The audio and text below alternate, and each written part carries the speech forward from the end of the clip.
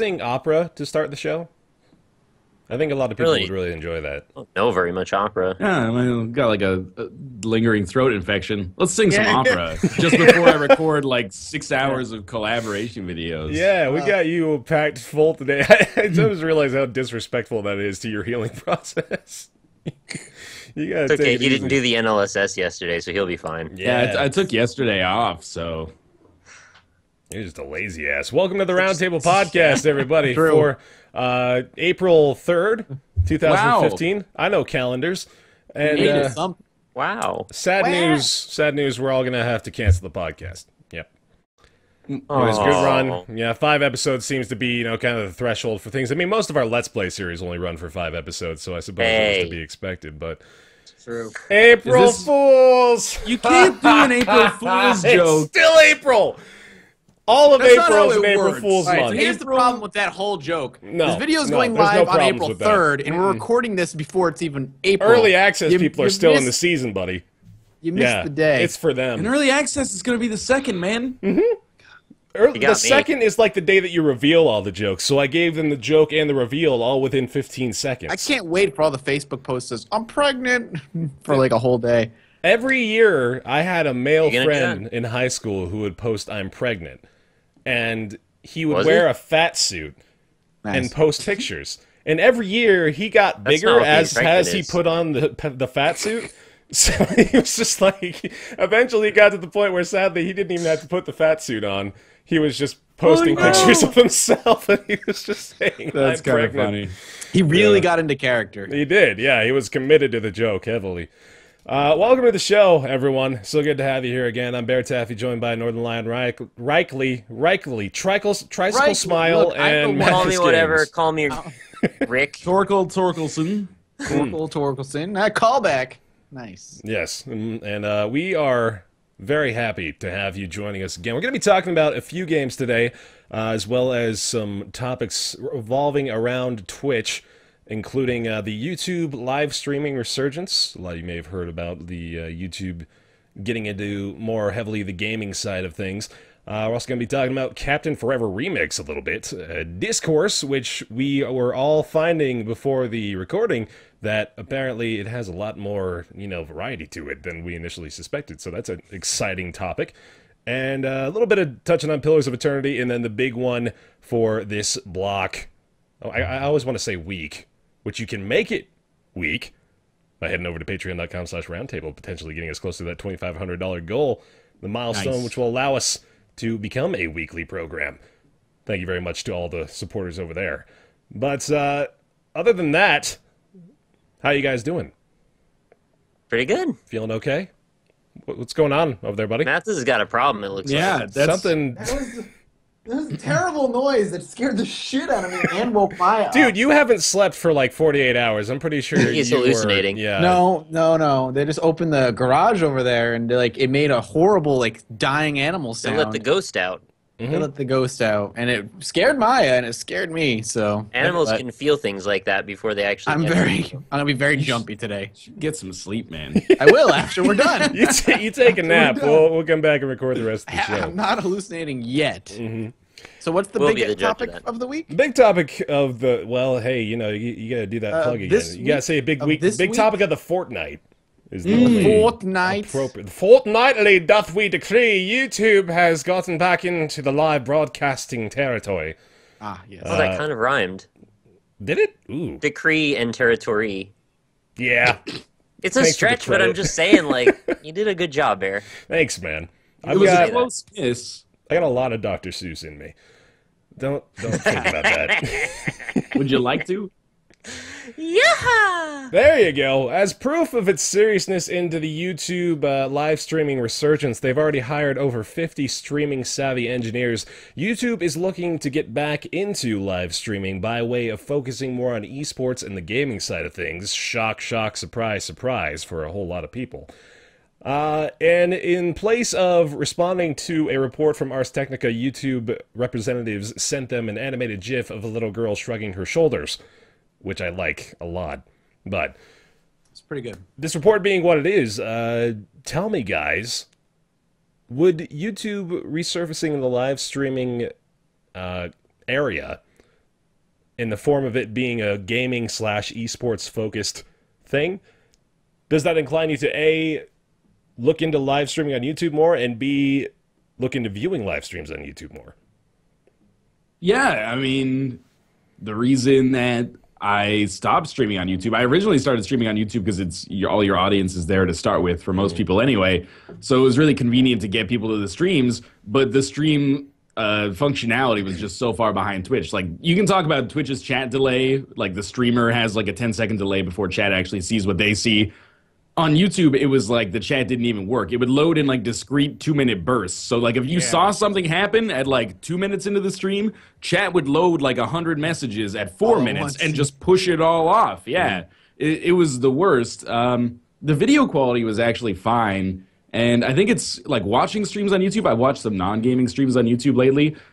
It's fine if you're not chatting, but if as a consumer, if YouTube kind of doubles down on making chat work for gaming-related streams, I'd be interested in watching. Whether or not I'd be interested in the streaming depends on a lot of things. Whether or not it works, and you know how Twitch's trajectory in the next like year or so, depending. You know, this could be something that's like 6 to 8 to 12 to forever months away. You know, how it relates to existing networks that we may or may not be partnered with, et cetera, et cetera. But at least it's, unlike some of the other competitors in the streaming community, at least it has the kind of traffic built in already that it can compete with Twitch on kind of like a scale level, which if you go to some of the other competitors right now, it's like, well, you're going to be starting from zero if you have an existing audience on Twitch, basically. Right. I mean, I think the big thing that YouTube needs to do is just make it really, outside of obviously making it work properly, what's going to get people to stream on YouTube is just making it super convenient. I'm on YouTube most of my day anyway, and for me to go over to Twitch, I mean, it's like, oh god, you have to boot up OBS, and you have to go to another website, and it sounds like it's just like a few extra baby steps, but to cut those baby steps out and just be like, I'm already on YouTube, and I'm just going to hit the stream button while I have OBS loaded up, making it that much more convenient while making it functional and making chat work, could be enough to push certain people, lazy people like me, to stream on YouTube more than I stream on Twitch because, like Ryan said, my audience is there. As somebody who is mostly just a YouTuber, to stream on YouTube where my audience is, and as long as you make it convenient, would be enough to make me go, hey, you know what, I might as well just stream on YouTube while I'm at it. Well, I don't know why it has to be one or the other. I mean, there are ways you could actually parallel stream to both. And let's not forget also that, you know, Twitch has a whole system already built up to help you monetize. There's subscriber stuff. There's all kinds of other, you know, side add-on things that YouTube hasn't even kind of really broached into the community of yet. So I would just want to wait and see what they do with all of that stuff. And if they're interested in competing on that kind of a level, then maybe down the line I'll see when it comes to contracts where I go with things.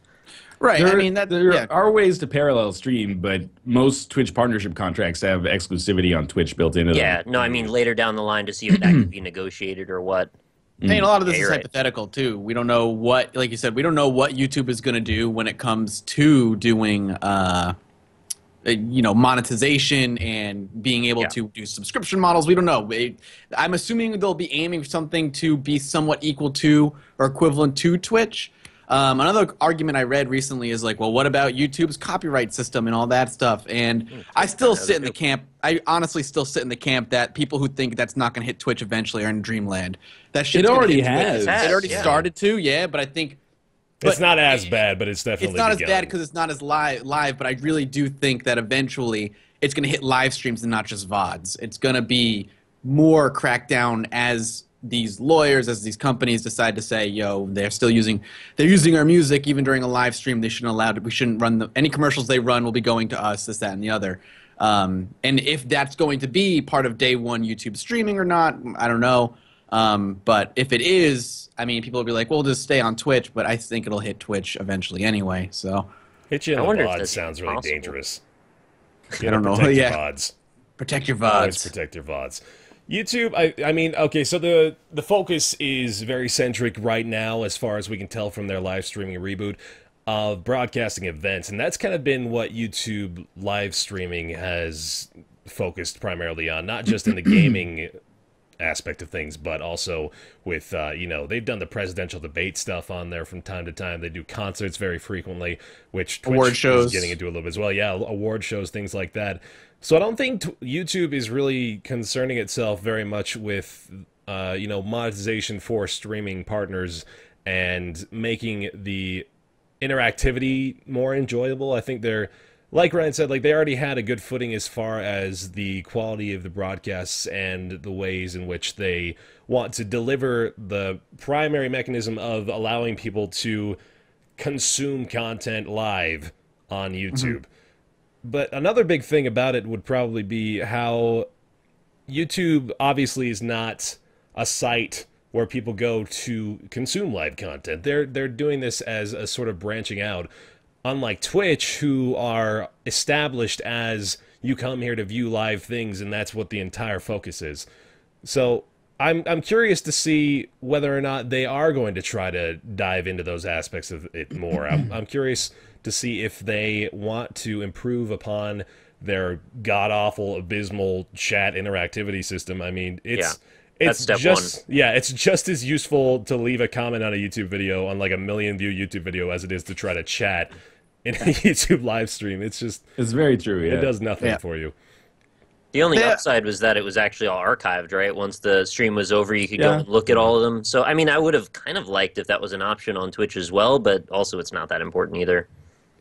I think the elephant in the room here, to some extent, and like, don't take this as me bad-mouthing Twitch, but in the last year or so, Twitch has gotten worse. Like, the service of viewing on Twitch has gotten worse with the chat delay, and I don't know, maybe it hasn't gotten worse as a partner, but there's been stuff like the music changes, and then even though it's out of their hands somewhat, like the recent security breach didn't help matters very much either. No. So I almost feel like this news is kind of conveniently timed. YouTube is like, well, we're a company with a lot of resources and a lot of built-in audience here that probably can compete, and confidence in Twitch is probably lower than it's been at any point in like the past couple of years. So it seems like a good time to try to capitalize on that. Mind you, YouTube streaming sucked really badly. So they have an uphill battle when it comes to that. Like, I feel like there's this innate kind of like underdog appreciation that people have. They're like, yeah, fuck Twitch, but then like YouTube as is they're like, watching well, we're gonna Twitch. Right, yeah.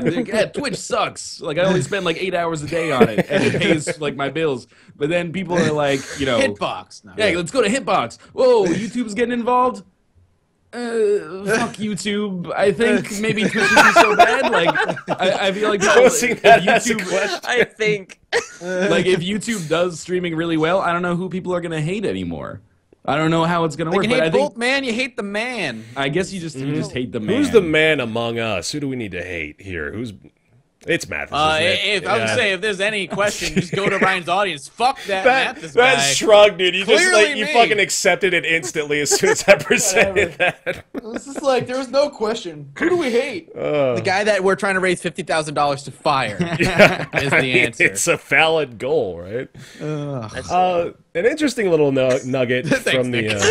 It's like I still like you. Oh God! Don't do that. I didn't want them to hear. Don't eat the microphone. An interesting perspective from the back end to note. If you are, I don't know if this is exclusive to YouTube partners or not. Which saying I'm a YouTube partner, you don't really need to qualify that anymore these days. I'm pretty sure they've lowered the standards significantly enough to where I uploaded standards like 3 years ago. I started a channel. I know I uploaded one video that was just a slideshow of ferrets I didn't own, and I got partnered instantly. They partnered me right away. We noticed you have 1 view on your video. Would you like to put ads on that video? That's incredible. Well done. It's Did it have a song in the background? This ferret slideshow? Yeah. Like Home Sweet Home by Motley Crue or something? Oh, you've seen it.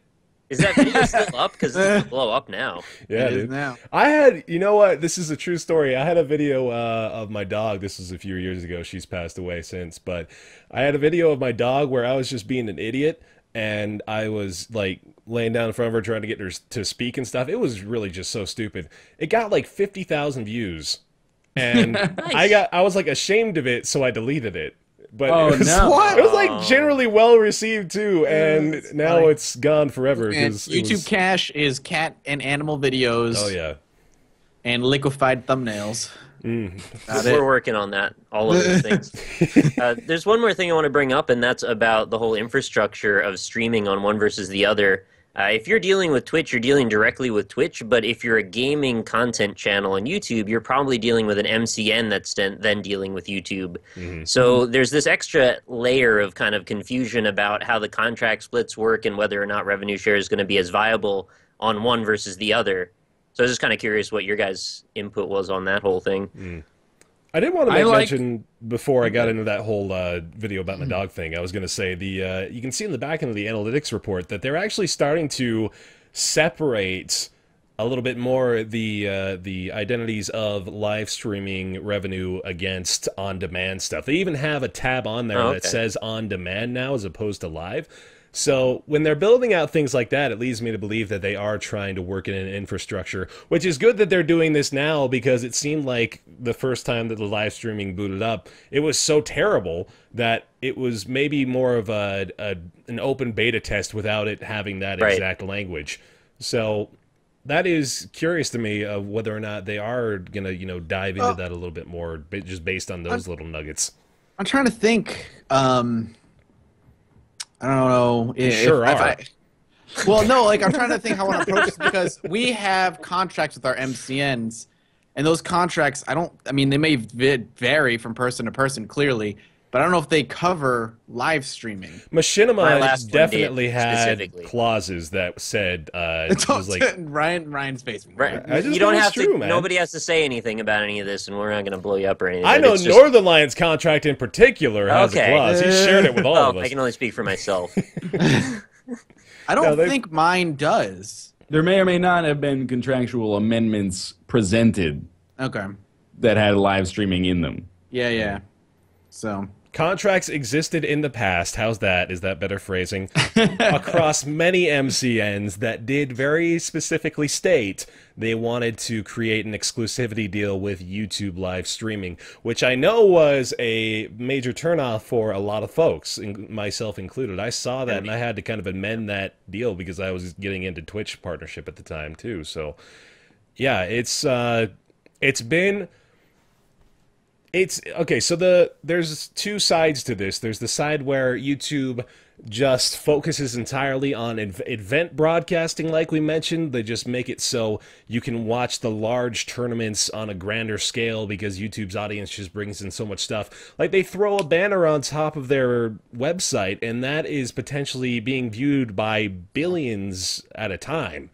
And that is the kind of draw that sites like Twitch really can't bring at the moment. So I tend to lean toward that reality as opposed to them. I mean, like, again, those analytics data things are kind of telling for the potential future of partnership with YouTube being more integrated with live broadcasting, but I tend to lean more toward the idea that they're going to be focused primarily on events for the ongoing future as opposed to trying to get back into the competing with Twitch side of things. I mean, they did specifically say they're getting into video games with a focus on esports.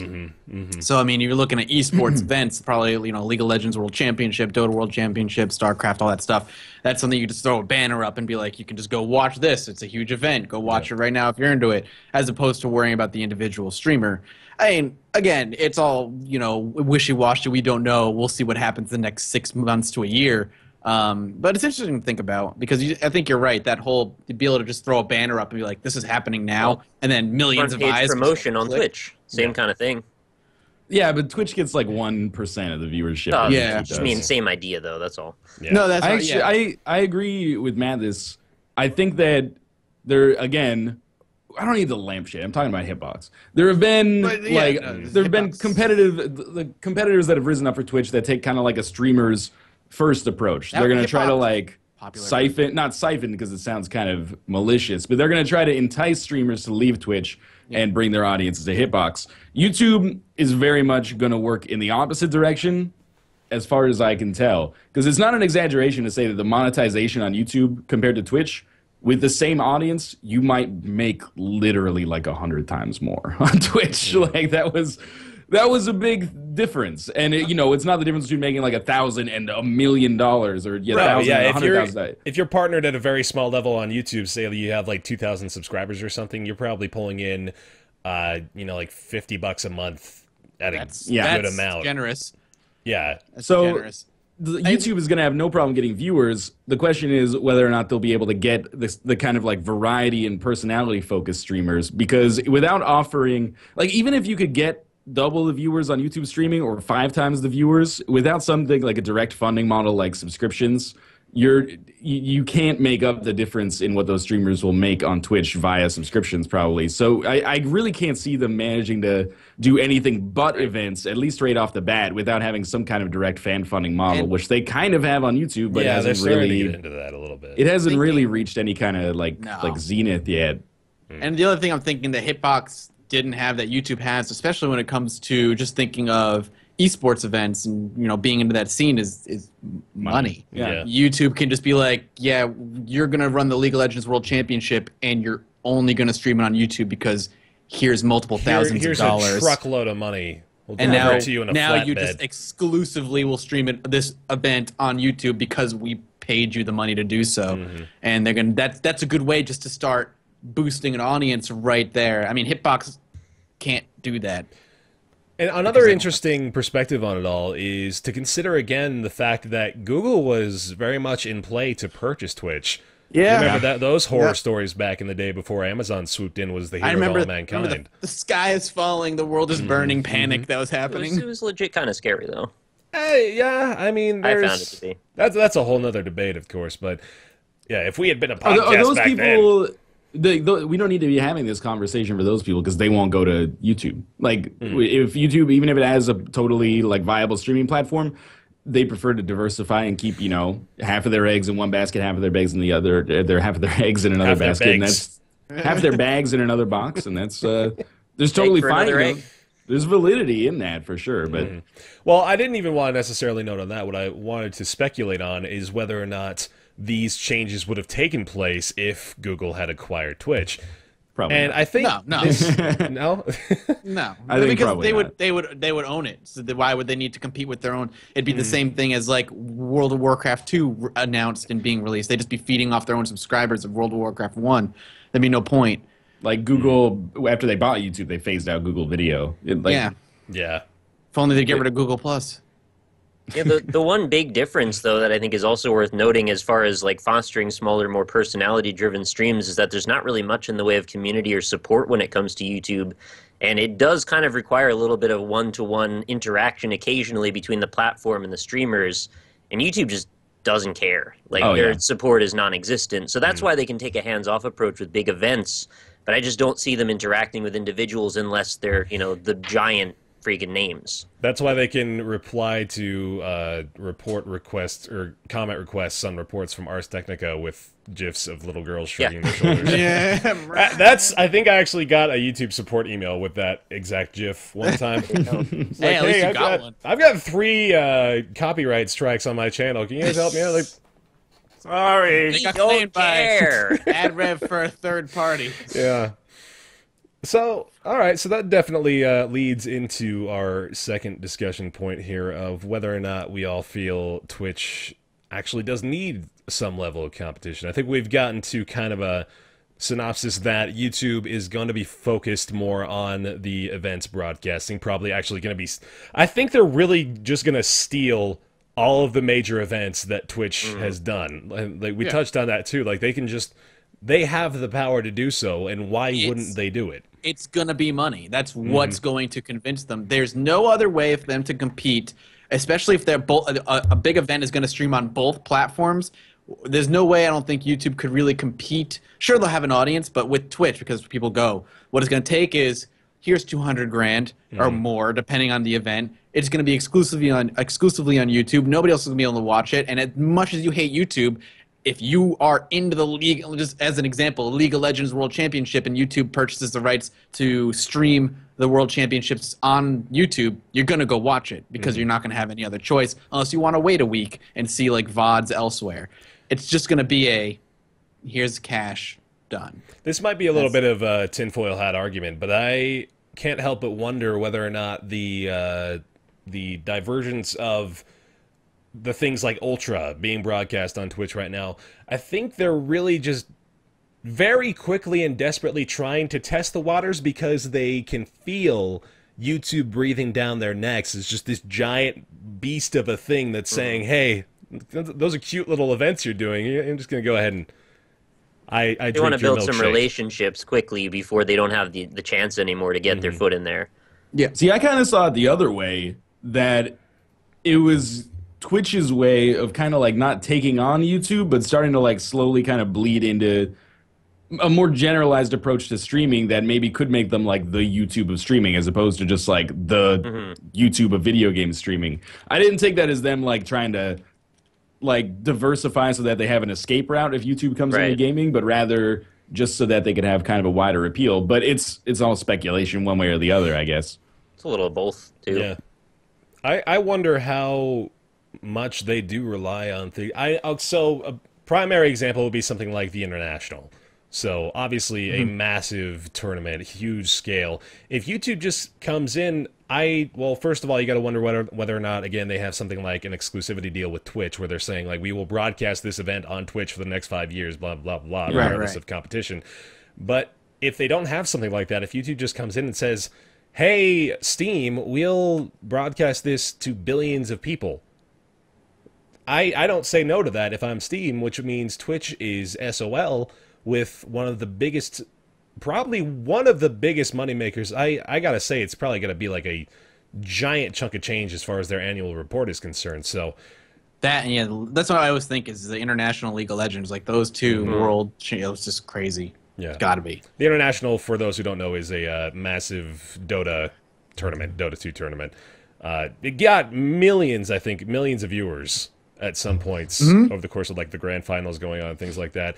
Giant prize pool. It's a huge event. It's massive. It's the kind of thing that probably brings tons of new viewership to Twitch as well. I mean, like, they get that site traffic, a lot of metrics that they probably present to shareholders and people like that depend on huge scale events to drive that sort of traffic. Though it kills every other stream in existence. Yeah, definitely. It's just kind of a negative side effect to it. It's such a big event that it's almost like people are citing it as something that's legitimizing esports as mainstream entertainment is kind of where they're headed. Yeah. So, to put it into perspective.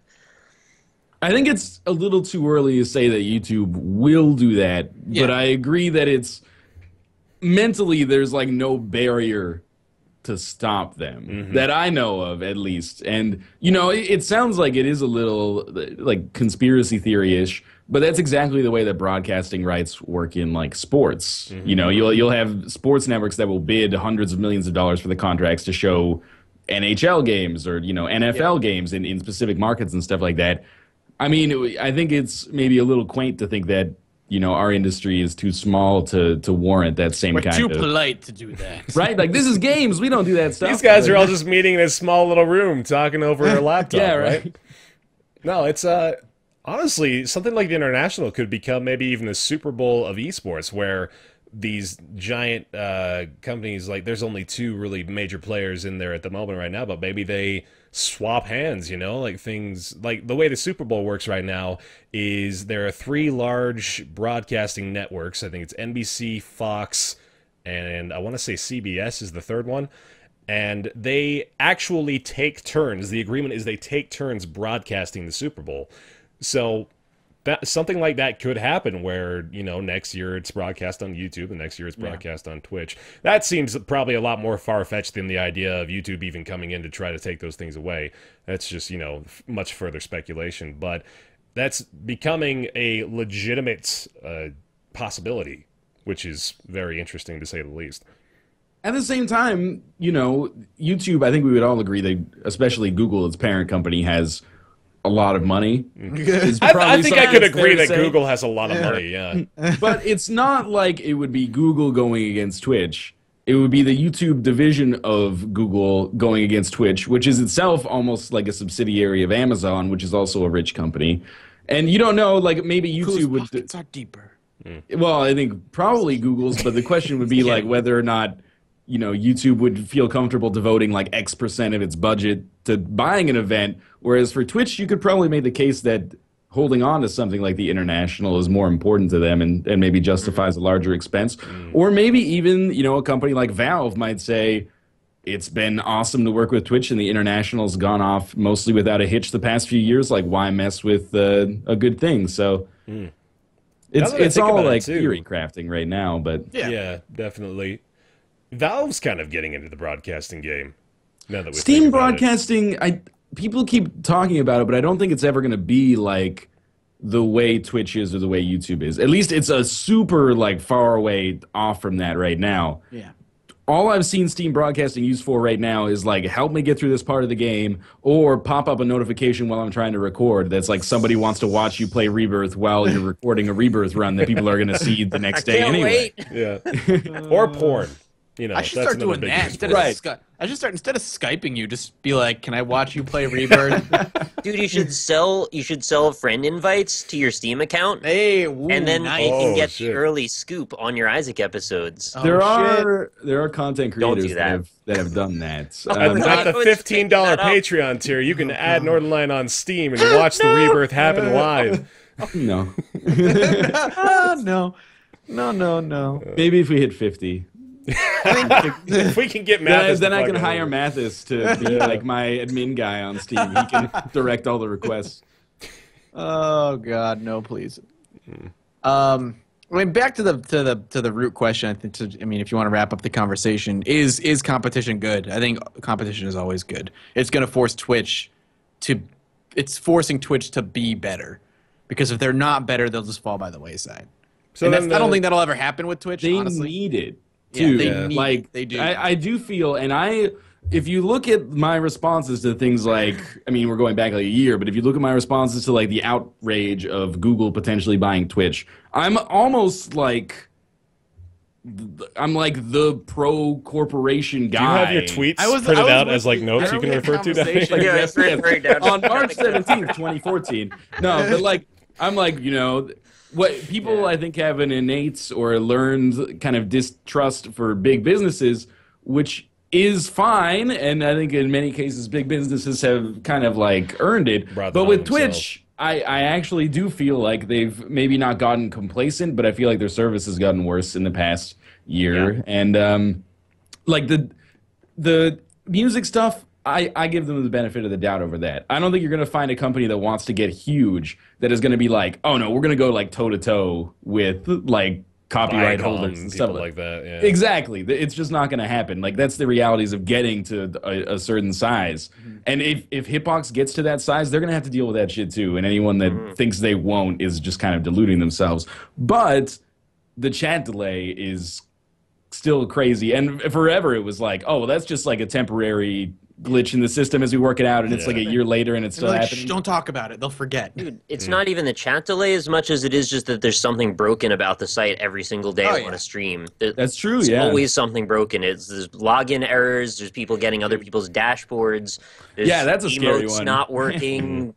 I was trying to stream kinds of things a week ago, and for the first time ever, like every 20 minutes, the stream just crashed. And I was like, what? Yeah, just not loading. That happens pretty frequently. I mean, you're like, picnic baskets everywhere, man. They're good with their support. They're generally pretty transparent about what they do, and they try to make it, reasonably quick resolution. But if we could just have like a few weeks where there's not any problems, that would be nice.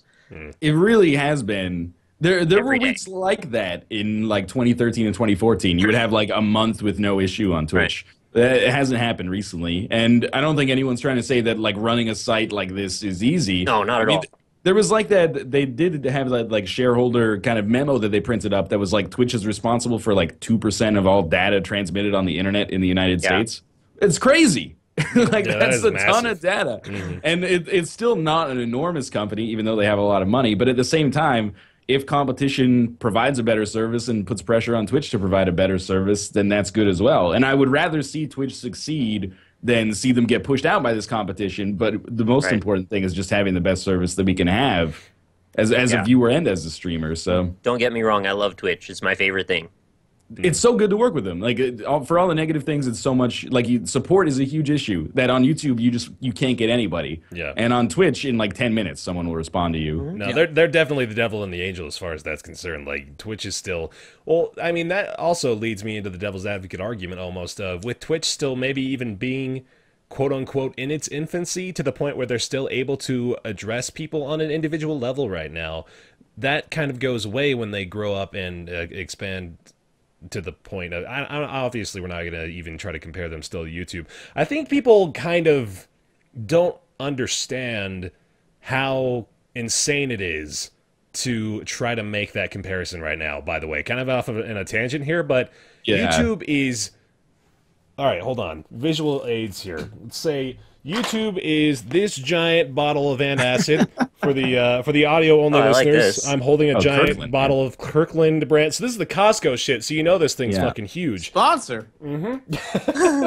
And then like Twitch is probably like the. So you see this battery here. You see that little. Oh, yeah. The little nub on Kirkland. top of that? Yeah. Oh, the nub. I'm trying to get Costco in on this business, man. But then there's just that little nub right there. That's probably where Twitch is in comparison. That might So they be have drastic, what but- you're saying, they have the luxury of being able to respond to everybody. Yeah. Yeah. The bigger they get, the harder that's going to be. So then, so say we were able to put ourselves into a reality right now where Twitch has two major competitors. We'll call them Snitch Hitbox and Hitbox. Twitch, Yeah. Snitch, and Hitbox. They're like the three big players in the streaming game. It's becoming a math problem, and I'm terrible at math. If Snitch and Hitbox both travel down the road at 45 miles an hour with 2 tons of apples and oranges in the back, How many subscribers will they gain by the time they reach Chicago? It depends if they have a text-to-speech generator to read out the names of the subscribers. oh yeah, that gets you big. So, does Twitch still not have an established enough foothold in whatever area this happens to be of the web to justify that level of competition? Because I could present the argument that there's not enough people, basically, to really allow for 3 companies to be successful to that size. If you split, let's assume uniformly you create a Twitch 2, Snitch, for example, Twitch to and Snitch. all That audiences sounds are like a really basically- terrible FTP protocol. Twitch to Snitch. And assume that like all audiences are halved. So if you normally got like 1,000 viewers, now you're going to get 500, and your doppelganger gets like 500 on Snitch. It becomes very difficult, I think. The barrier to being able to stream consistently or even full time becomes a lot higher. So it's actually It's like already hard. it is, but in a way, it's good on No, yeah, for Twitch sure. because there's no competition, and that what I I'm don't saying. mean that as insulting to Hitbox. Like right now, 98%, 99% of the streaming audience is in one place. Yeah. So it's like YouTube. Like there's Daily Motion and Vimeo and shit like that, but 99.5% Remember the days people who are of watching this shit. All the are on there. YouTube shit going down. Why don't you just upload to Dailymotion? Why don't you just Oh bring my your audience to God. Dailymotion, right? Yeah, you're right. Just going to Daily Motion. It's so simple. Why didn't I think of that? That's why all the big YouTubers are going to Dailymotion right Yeah. now. But like it becomes very difficult. So competition is good, but it does also come with the risk that if there's two sites that are like evenly matched or have like even market share, it does become harder on the streamer as well, unless one of them gets like a clear edge and gets like all the audience. I think like competition, people think competition is the ideal. For me, competition is not the ideal. It's like competition and then the best one gets 100% of the market share and then never gets worse. But it never happens. Oh yeah, that's a great utopia to live in. Can we go there? We want competition, but like Twitch sees that YouTube is doing. This is the best case scenario, I think. Twitch sees that YouTube is getting into the live streaming game.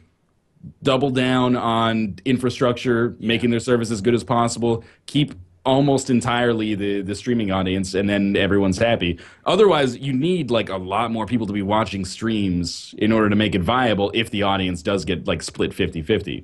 I think that's what you were saying. Like, even if you split it 50-50, it's already going to be hard. While even maintaining 100 of what you have now, I don't think it's already hard enough. Twitch is still, live streaming is still much more of it in its infancy than something like even YouTubing is. And making a full-time living off streaming is already fucking hard than it is. If you split that in half, it's going to be fucking even harder. So I want to say, by the way, that I'm not like shitting on Hitbox. I think you've already clarified that a couple of times. I just want to make sure, because people are defensive about it, and they should be defensive about it, because I don't know anything about it except that whenever I go to it, the top stream has like 30 or 40 viewers. It's just smaller. It's just a fact that Hitbox doesn't have the capital to spend to make it competitive right now. Maybe Hitbox will have its own niche audience in like a few years, but as of right now, it's so small in a market that's already tiny. So there's really no, I don't want to say there's no room for it, but they just don't have the leverage that they want.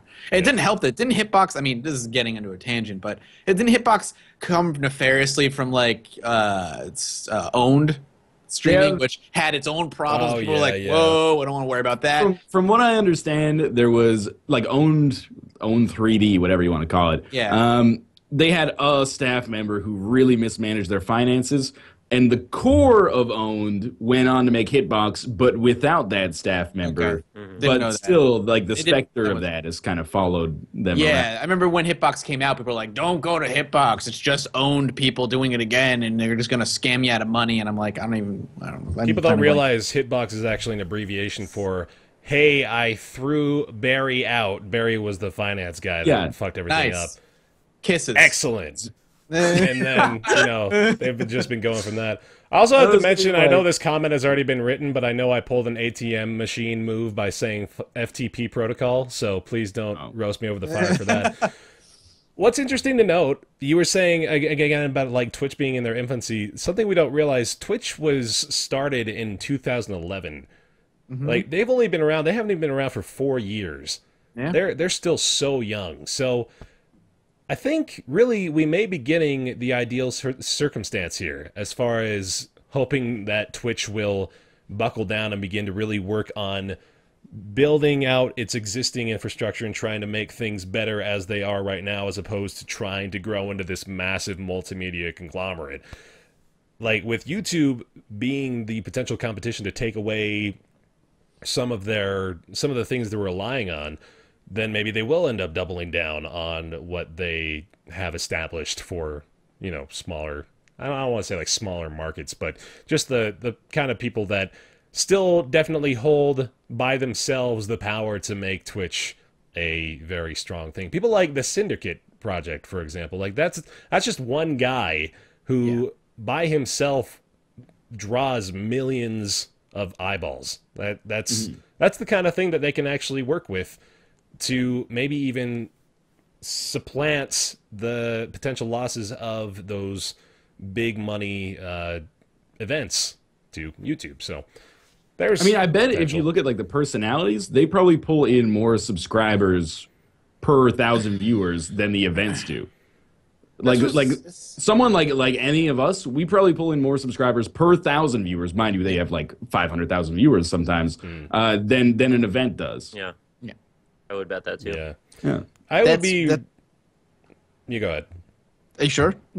I'm very sure. Sure? Do you have something worthwhile to say? You sound like I feel like I cut you off. I just feel like I cut you off. No, I mean, all I was going to say is I'd be curious to see how much of Twitch's budget is, made up by subscription revenue from advertising on smaller channels, because I would love to see that. That would be very interesting and would definitely help us to speculate further as to what we know. We can expect. we know what our revenue breakdowns are: subscribers versus ad revenue.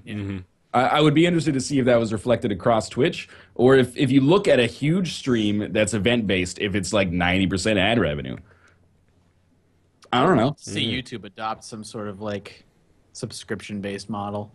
Dude, I've been saying it for like 3 years. I have too, man. Especially the way ad revenue is going down lately, like not lately, but like over the course of years. Just give a basic like $2 subscription, subscribe to your favorite YouTuber. No, because you have to get content off in order for that to work. I'm saying I'm just saying subscribe to them, and now they don't have to watch ads on any of your Bingo, videos. yeah. Oh, okay. Yeah. Like the thing they do for commercial sites that's like you pay this amount per month and you have access to the channel. I thought that's what you were saying. No, that would be the worst thing ever. Yeah, for, yeah, no, I know. That would be terrible. I'm just saying they have that. You can watch my videos with ads, or you can just throw, subscribe for $1 or $2. Like, It's like $1 a month would probably be that's more all I you would need. make from their ad views over the course of 30 days. Exactly. And it's it by would like just, a factor of 100. Yeah. And it would just, that would be a dream come true. But It's totally off topic. It's so it's win-win unless we're just so ignorant of like the corporate concept of it that because otherwise we're just like, why not make food free for everybody, right? Abolish money. But it's like I've been saying forever. I've been like, if you could offer like a monthly subscription with flexible pricing. Yeah, so if you were like Discovery Channel, you could be like $9 a month or something. If you're us, you could say like $1 a month. And you get no perks, but no ads. There are so many people who would be like $1 a month to not see ads and maybe absolve guilt over using ad block. Like that's not, I don't think the majority of people would make that decision, but I think a lot of people would make that decision. People. Yeah. Because one person paying $1 a month takes care of like 50 people using ad block. Exactly. I would be Probably more than that. And admittedly, exactly. Probably That's a really good point. as I'm a little older, like I have some disposable income. But if I was like, yeah, I like your videos, I would pay $1 a month to not have ads in front of your shit for sure. But right now, the choice is like watch ads or have ad block, and the decision is like way too easy for most people. At least you either use ad block or you say like I'm gonna support this kind of like style of content. I want the internet to still be free. I think we all recognize this. Like, it's an extreme inconvenience to have to watch ads. Yeah, like, man. There's no doubt. Sincerely appreciate that. Like, that fucking sucks. It's so annoying. But to their credit, I would imagine that a system that allows you to subscribe for $1 a month probably costs them money in the long run. Like, the amount of things required probably to process that sort of stuff. I don't know, man. I seriously doubt they would. You can pledge like $1 a month on Patreon. Yeah, They already have a system on can- YouTube where I can gate off content for subscription. Yeah, but I mean, rentals and stuff like that too. Yeah.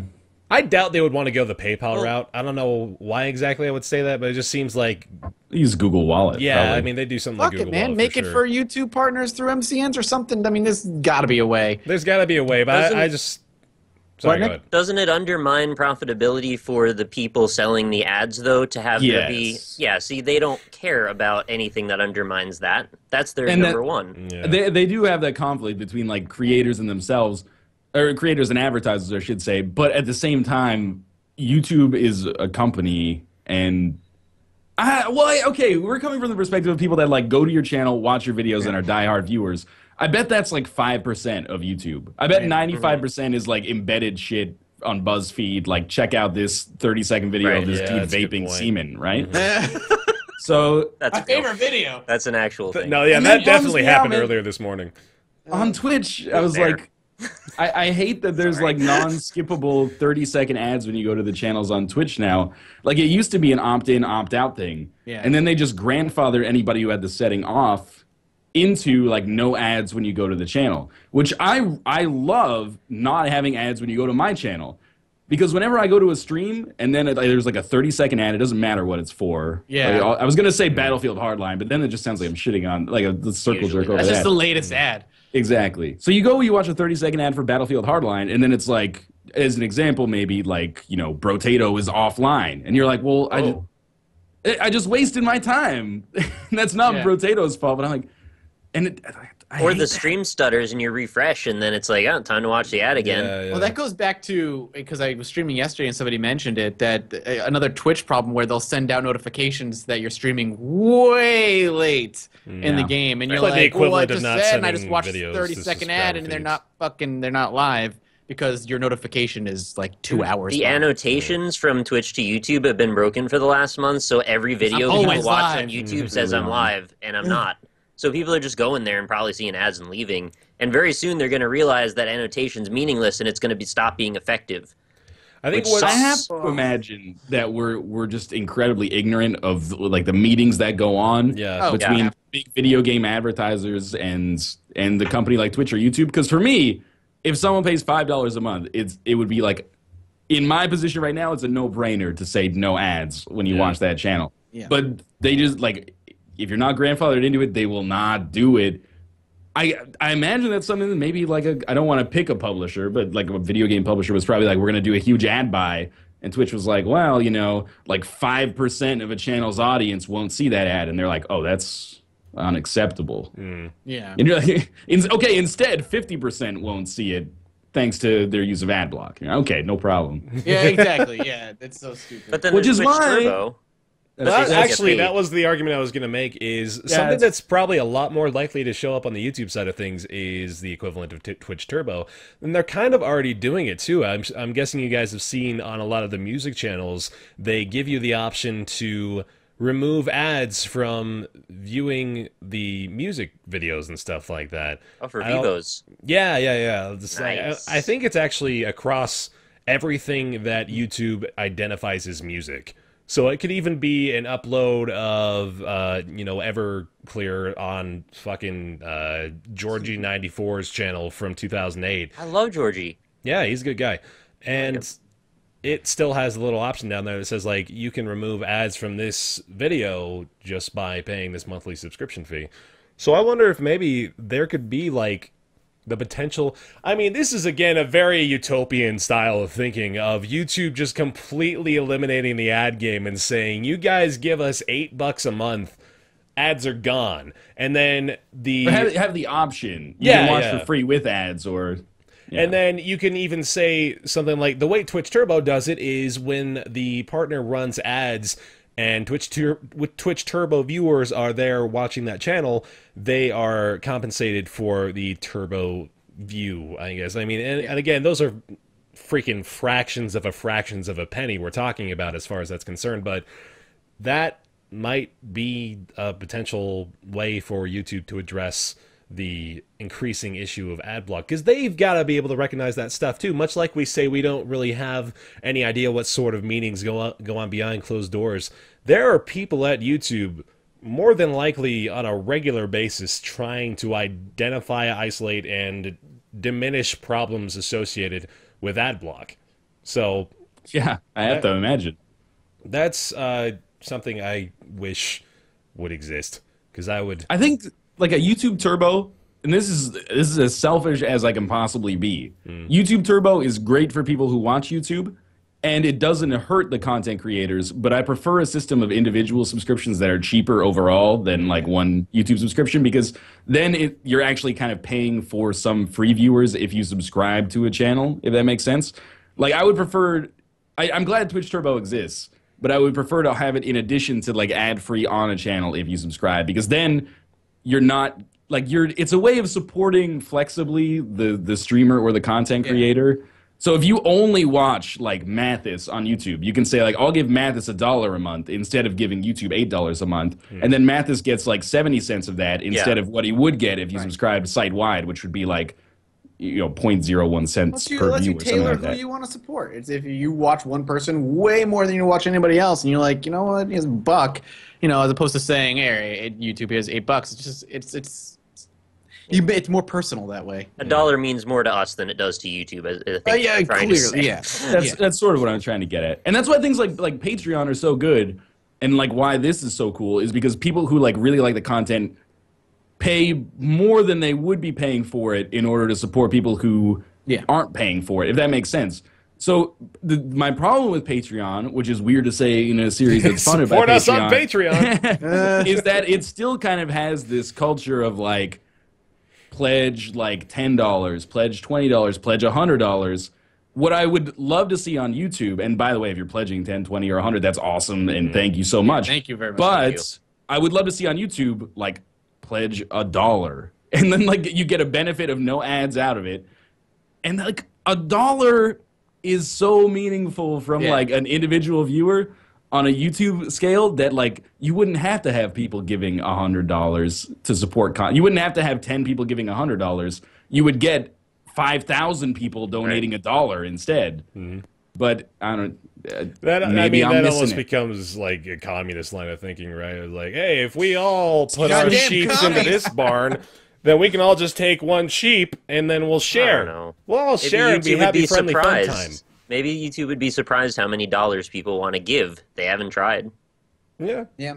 I mean, I don't know what communist is, because communist is everybody giving $1, but then it's also communist. You got like one person giving 100, and then like a bunch of people freeloading off it. Or is that capitalism? I don't know. I don't even know. All I know is competition for Twitch would be great. Like, stay tuned for the next hour in which Roundtable Podcast becomes political discourse. But beyond that, I'd like to maybe good chat diverge. Yeah, I mean, we can. Now that we're starting to yell about communism, maybe we should start talking about video games again. You guys, how'd you like Captain Forever Remix? I don't think we have much to talk about here. I just want to talk about this game for a few minutes because it's really cute. It's a cool little game. It's really cute. That's what I was going to say about it. It's cute. It's a neat, simple idea that's easily replayable and is entertaining for short bursts. I'm surprised that people are not as into this game as I am. Who's not into it? You found somebody that hates it? There's like muted positivity. Well, before you say that, you should describe what the game is. Yeah, I was going to say, Ryan. Captain Forever Remix is a space shooter that takes place in 360 degrees, kind of similar to Asteroids. But the hook of the game is that you basically build your ship out of modules, which are kind of like Lego parts. So you'll have structural parts, a little bit like Kerbal Space Program too. You have structural parts, boosters which provide thrust and directionality, different kinds of weapons like lasers, cluster lasers like shotguns, melee weapons like saws, beams, stuff like that. So you build your ship out of these, you destroy enemy ships with kind of like asteroid-style combat, their modules come off, and then you reconfigure your ship with their modules to become stronger, and you try to beat like 10 levels, and then at the end you fight a final boss, kind of similar to FTL, but real time.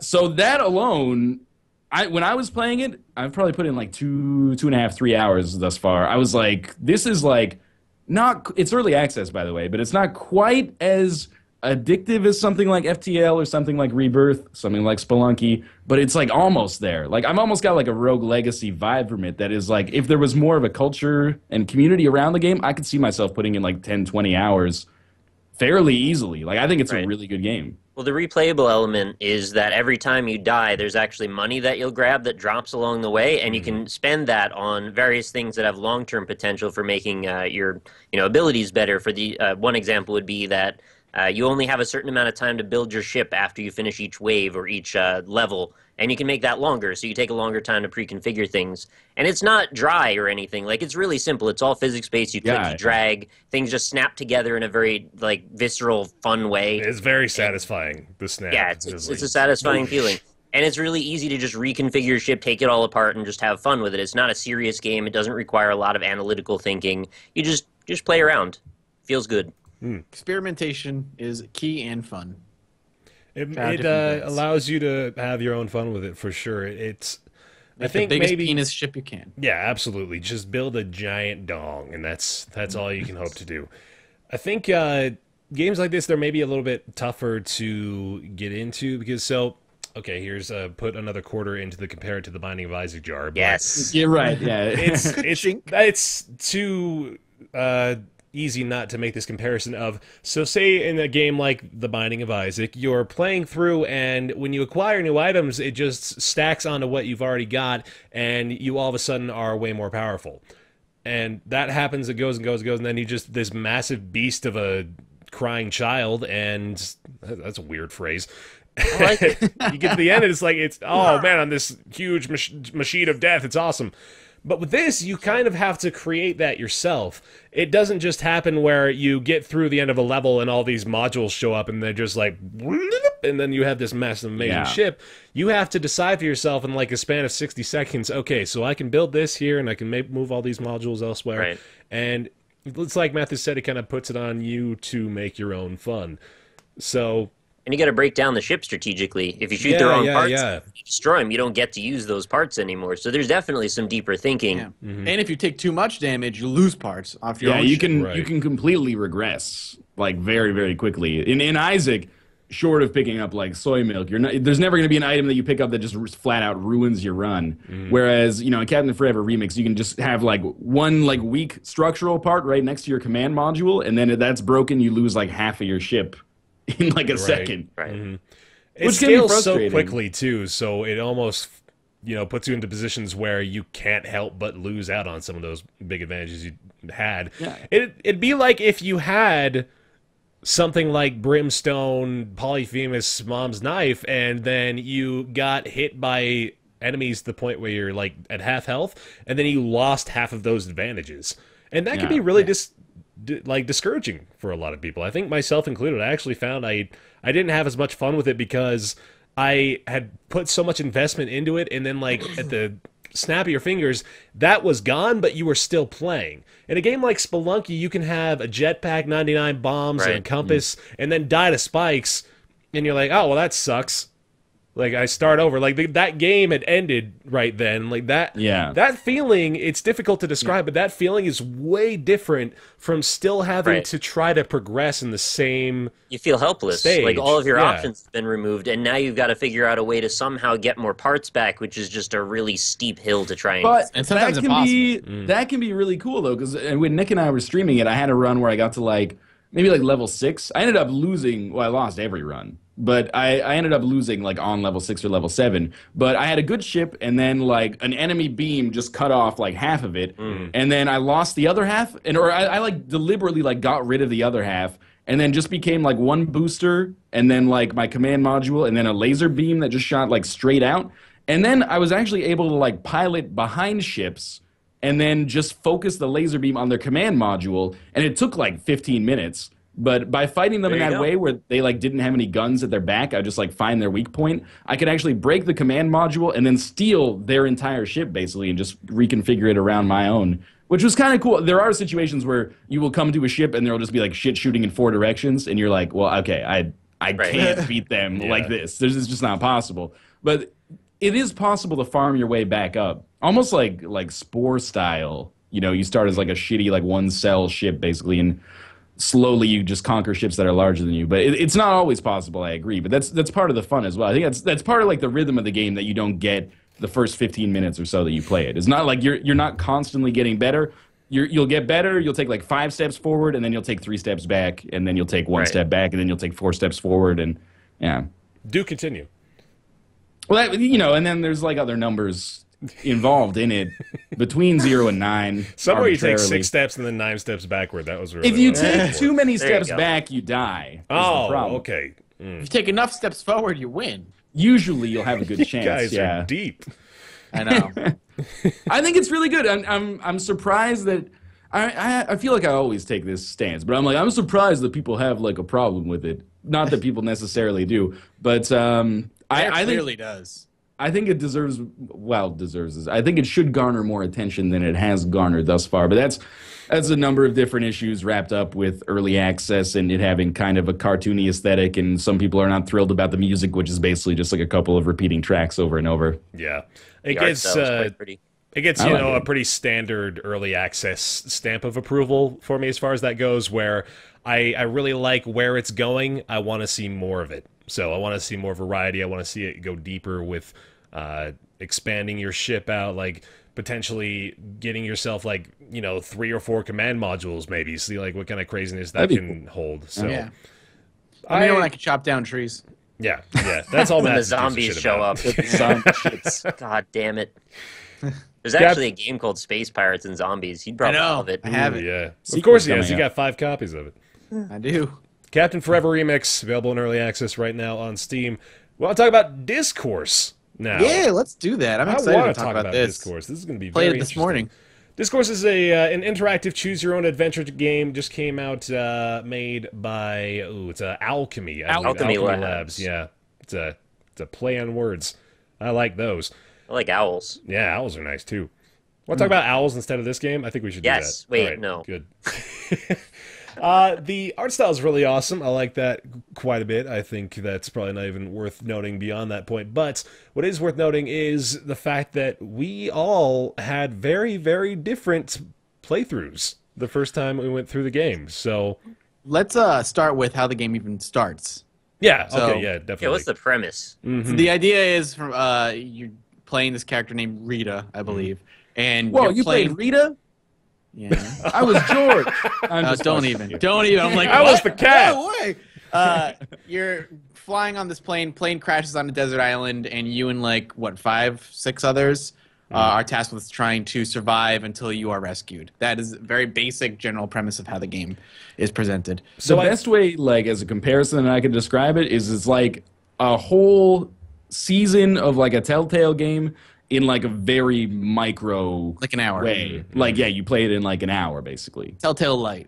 It's not quite as confrontational either as a Telltale game. There were only a couple of moments where like you had to make a snap decision. Usually you have plenty of time to think about what you're doing. I had like 4 snaps. Well, okay, sorry. In my experience, because they do diverge. And full clarification, if we're going to talk about this, there will be spoilers. So if you're into this idea of a game, either skip ahead or pause it, We'll have pick it up. timestamps. Just go to the next thing. Yeah, for those of you who are in that boat, I think we can all say that we recommend it. Check it out, but we are going to talk about our individual experiences too. I will say that I think I probably have the least positive opinion out of anybody, judging from the reaction that I saw on Skype at least.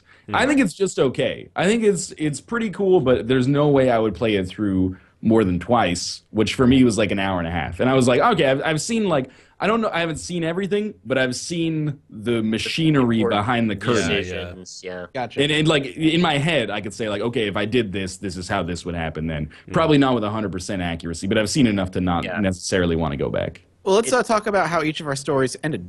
Yeah. You go And first. then we'll start at the end? You want me to go? No, don't start with me. Come on now. I played it last. Start from the end and go back to the beginning. That'll be interesting. How'd yours go, Bear?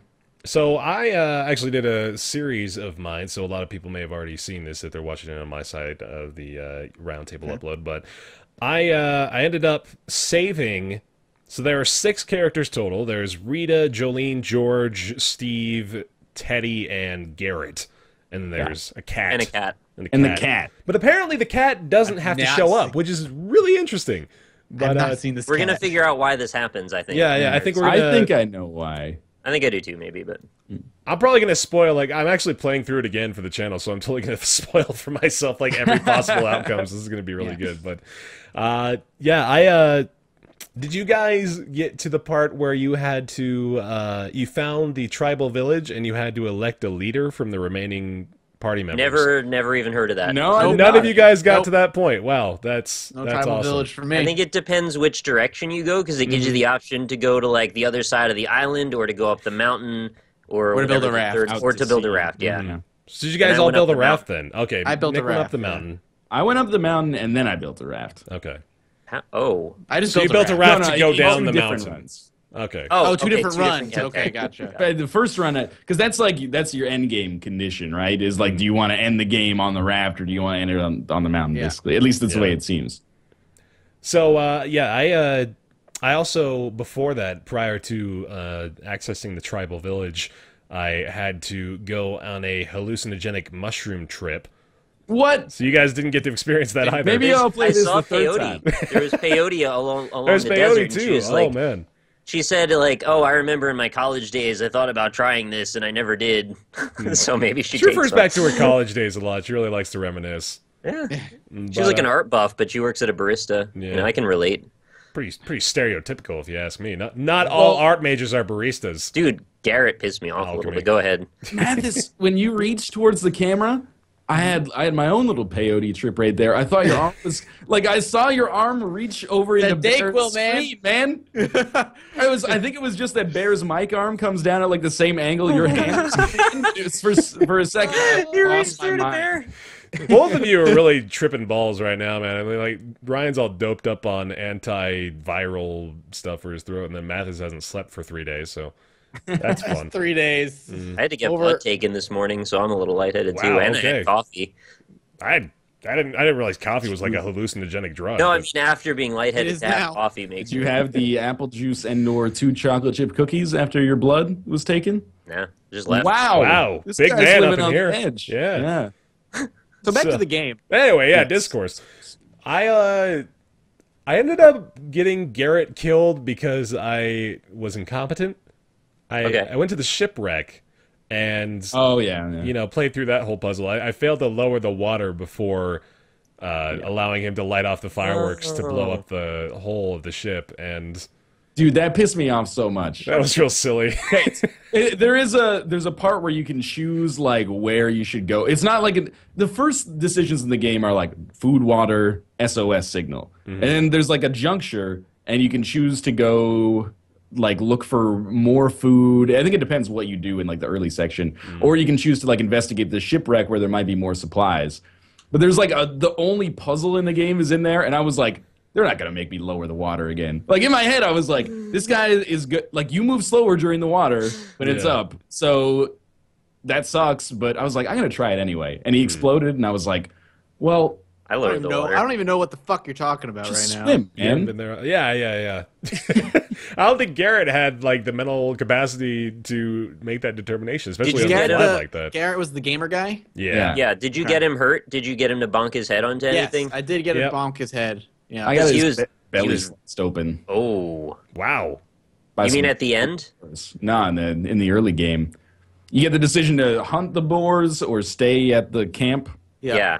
I hunted him too. I was successful. I hunted the boar. I hunted the boar. I didn't hunt the boar. Garrett wasn't there. You didn't encounter a boar? A boar came to the camp. Okay, tried to take our pretzels. It takes 2 of your pretzels and then you go after it or don't. Oh yeah, I didn't go after it. Right. Yeah. So this is the problem that I have with Discourse. Okay. And this is one of the reasons why I don't like it as much as I think conceptually I like it. I could have liked it, I should say. Is because I do feel that there's objectively right and wrong decisions. Admittedly, I've only played it twice. But in the early game, there's a very early fork in the road where you can be like, do we hunt the boar that stole our pretzels, or do we stay here in case more boars come to protect our existing food? I hunted the boar twice. Actually, I've played through this decision 3 times. I've hunted the boar twice, though, and every time I brought it back, the meat was diseased. Does everyone else have that same? Yeah. Okay. Yeah. So I kind of dislike that that's an objectively bad decision. One time, I stayed back and I defended the camp, but I messed up one of the prompts, I guess, so one of our people got injured, which I guess is probably something you can do. If you have more skill, you can prevent them from getting hurt. Maybe. I don't know if skill or like any sort of skill point system exists. I think it might just be Well, all... I think like when you hunt the boar, you have to do that in like a specific order. You have to like distract it, then stun it, then hit it. Yeah. That's like, I think there was one of those when the boars attack the camp. If you wait there, like Garrett's like, I've got like my Game Boy or something like that, and you can be like, go stay back, or you can be like, go hurt them, or yeah. There is a specific way you can do it to like let Teddy hit him in the head with a metal detector or something, and then you win that element. And I guess like gets injured, like if you do it in that order. Okay. Yeah, nobody got injured for me either. I kind of dislike that there's like objectively good and bad choices. But I will say I thought there was an objectively good choice. There's another part fairly early in the game when Steve is like, let's investigate the plane wreckage. Yeah. He gets on top of the plane, it lights on fire, and then you got to tell him to jump off or stay on. 2 times I had him jump off. Both times he was fine. Then I watched Kate play, and she had him jump off, and then he got struck by lightning when he jumped off. Really? So I had the same situation. I told him to stay on. Oh, did and he when he get stayed on, it started to rain, and he was like, "Oh, thank God, I'm gonna be fine." And then he gets struck by lightning and killed. Maybe she didn't have him jump off. Well, that sucks again because like the 2 times that I had him jump off, one time he was extinguished by the rain, and one time he ran into the water and was extinguished by the water. So I think it's like objectively good to have him jump off, which for me kind of inhibits the replayability a little bit. Because the second time I went through the game, I was like, well, I have to deliberately make the wrong decisions to see different endings, right? Like to make different things happen. I thought you were just going to tell me there were some random elements, and I was going to be so happy because then that changes the way the whole game's structured. Yeah, that would have been nice, I think. Like, that's certainly where it is different from... Well, we made the comparison to it being kind of a micro Telltale style thing. And with the Telltale games, I think they have an overall story that they want to tell with those games. So the decisions you make can alter the way things happen, but they can't really alter the main arc of the story too much because obviously then it wouldn't function properly.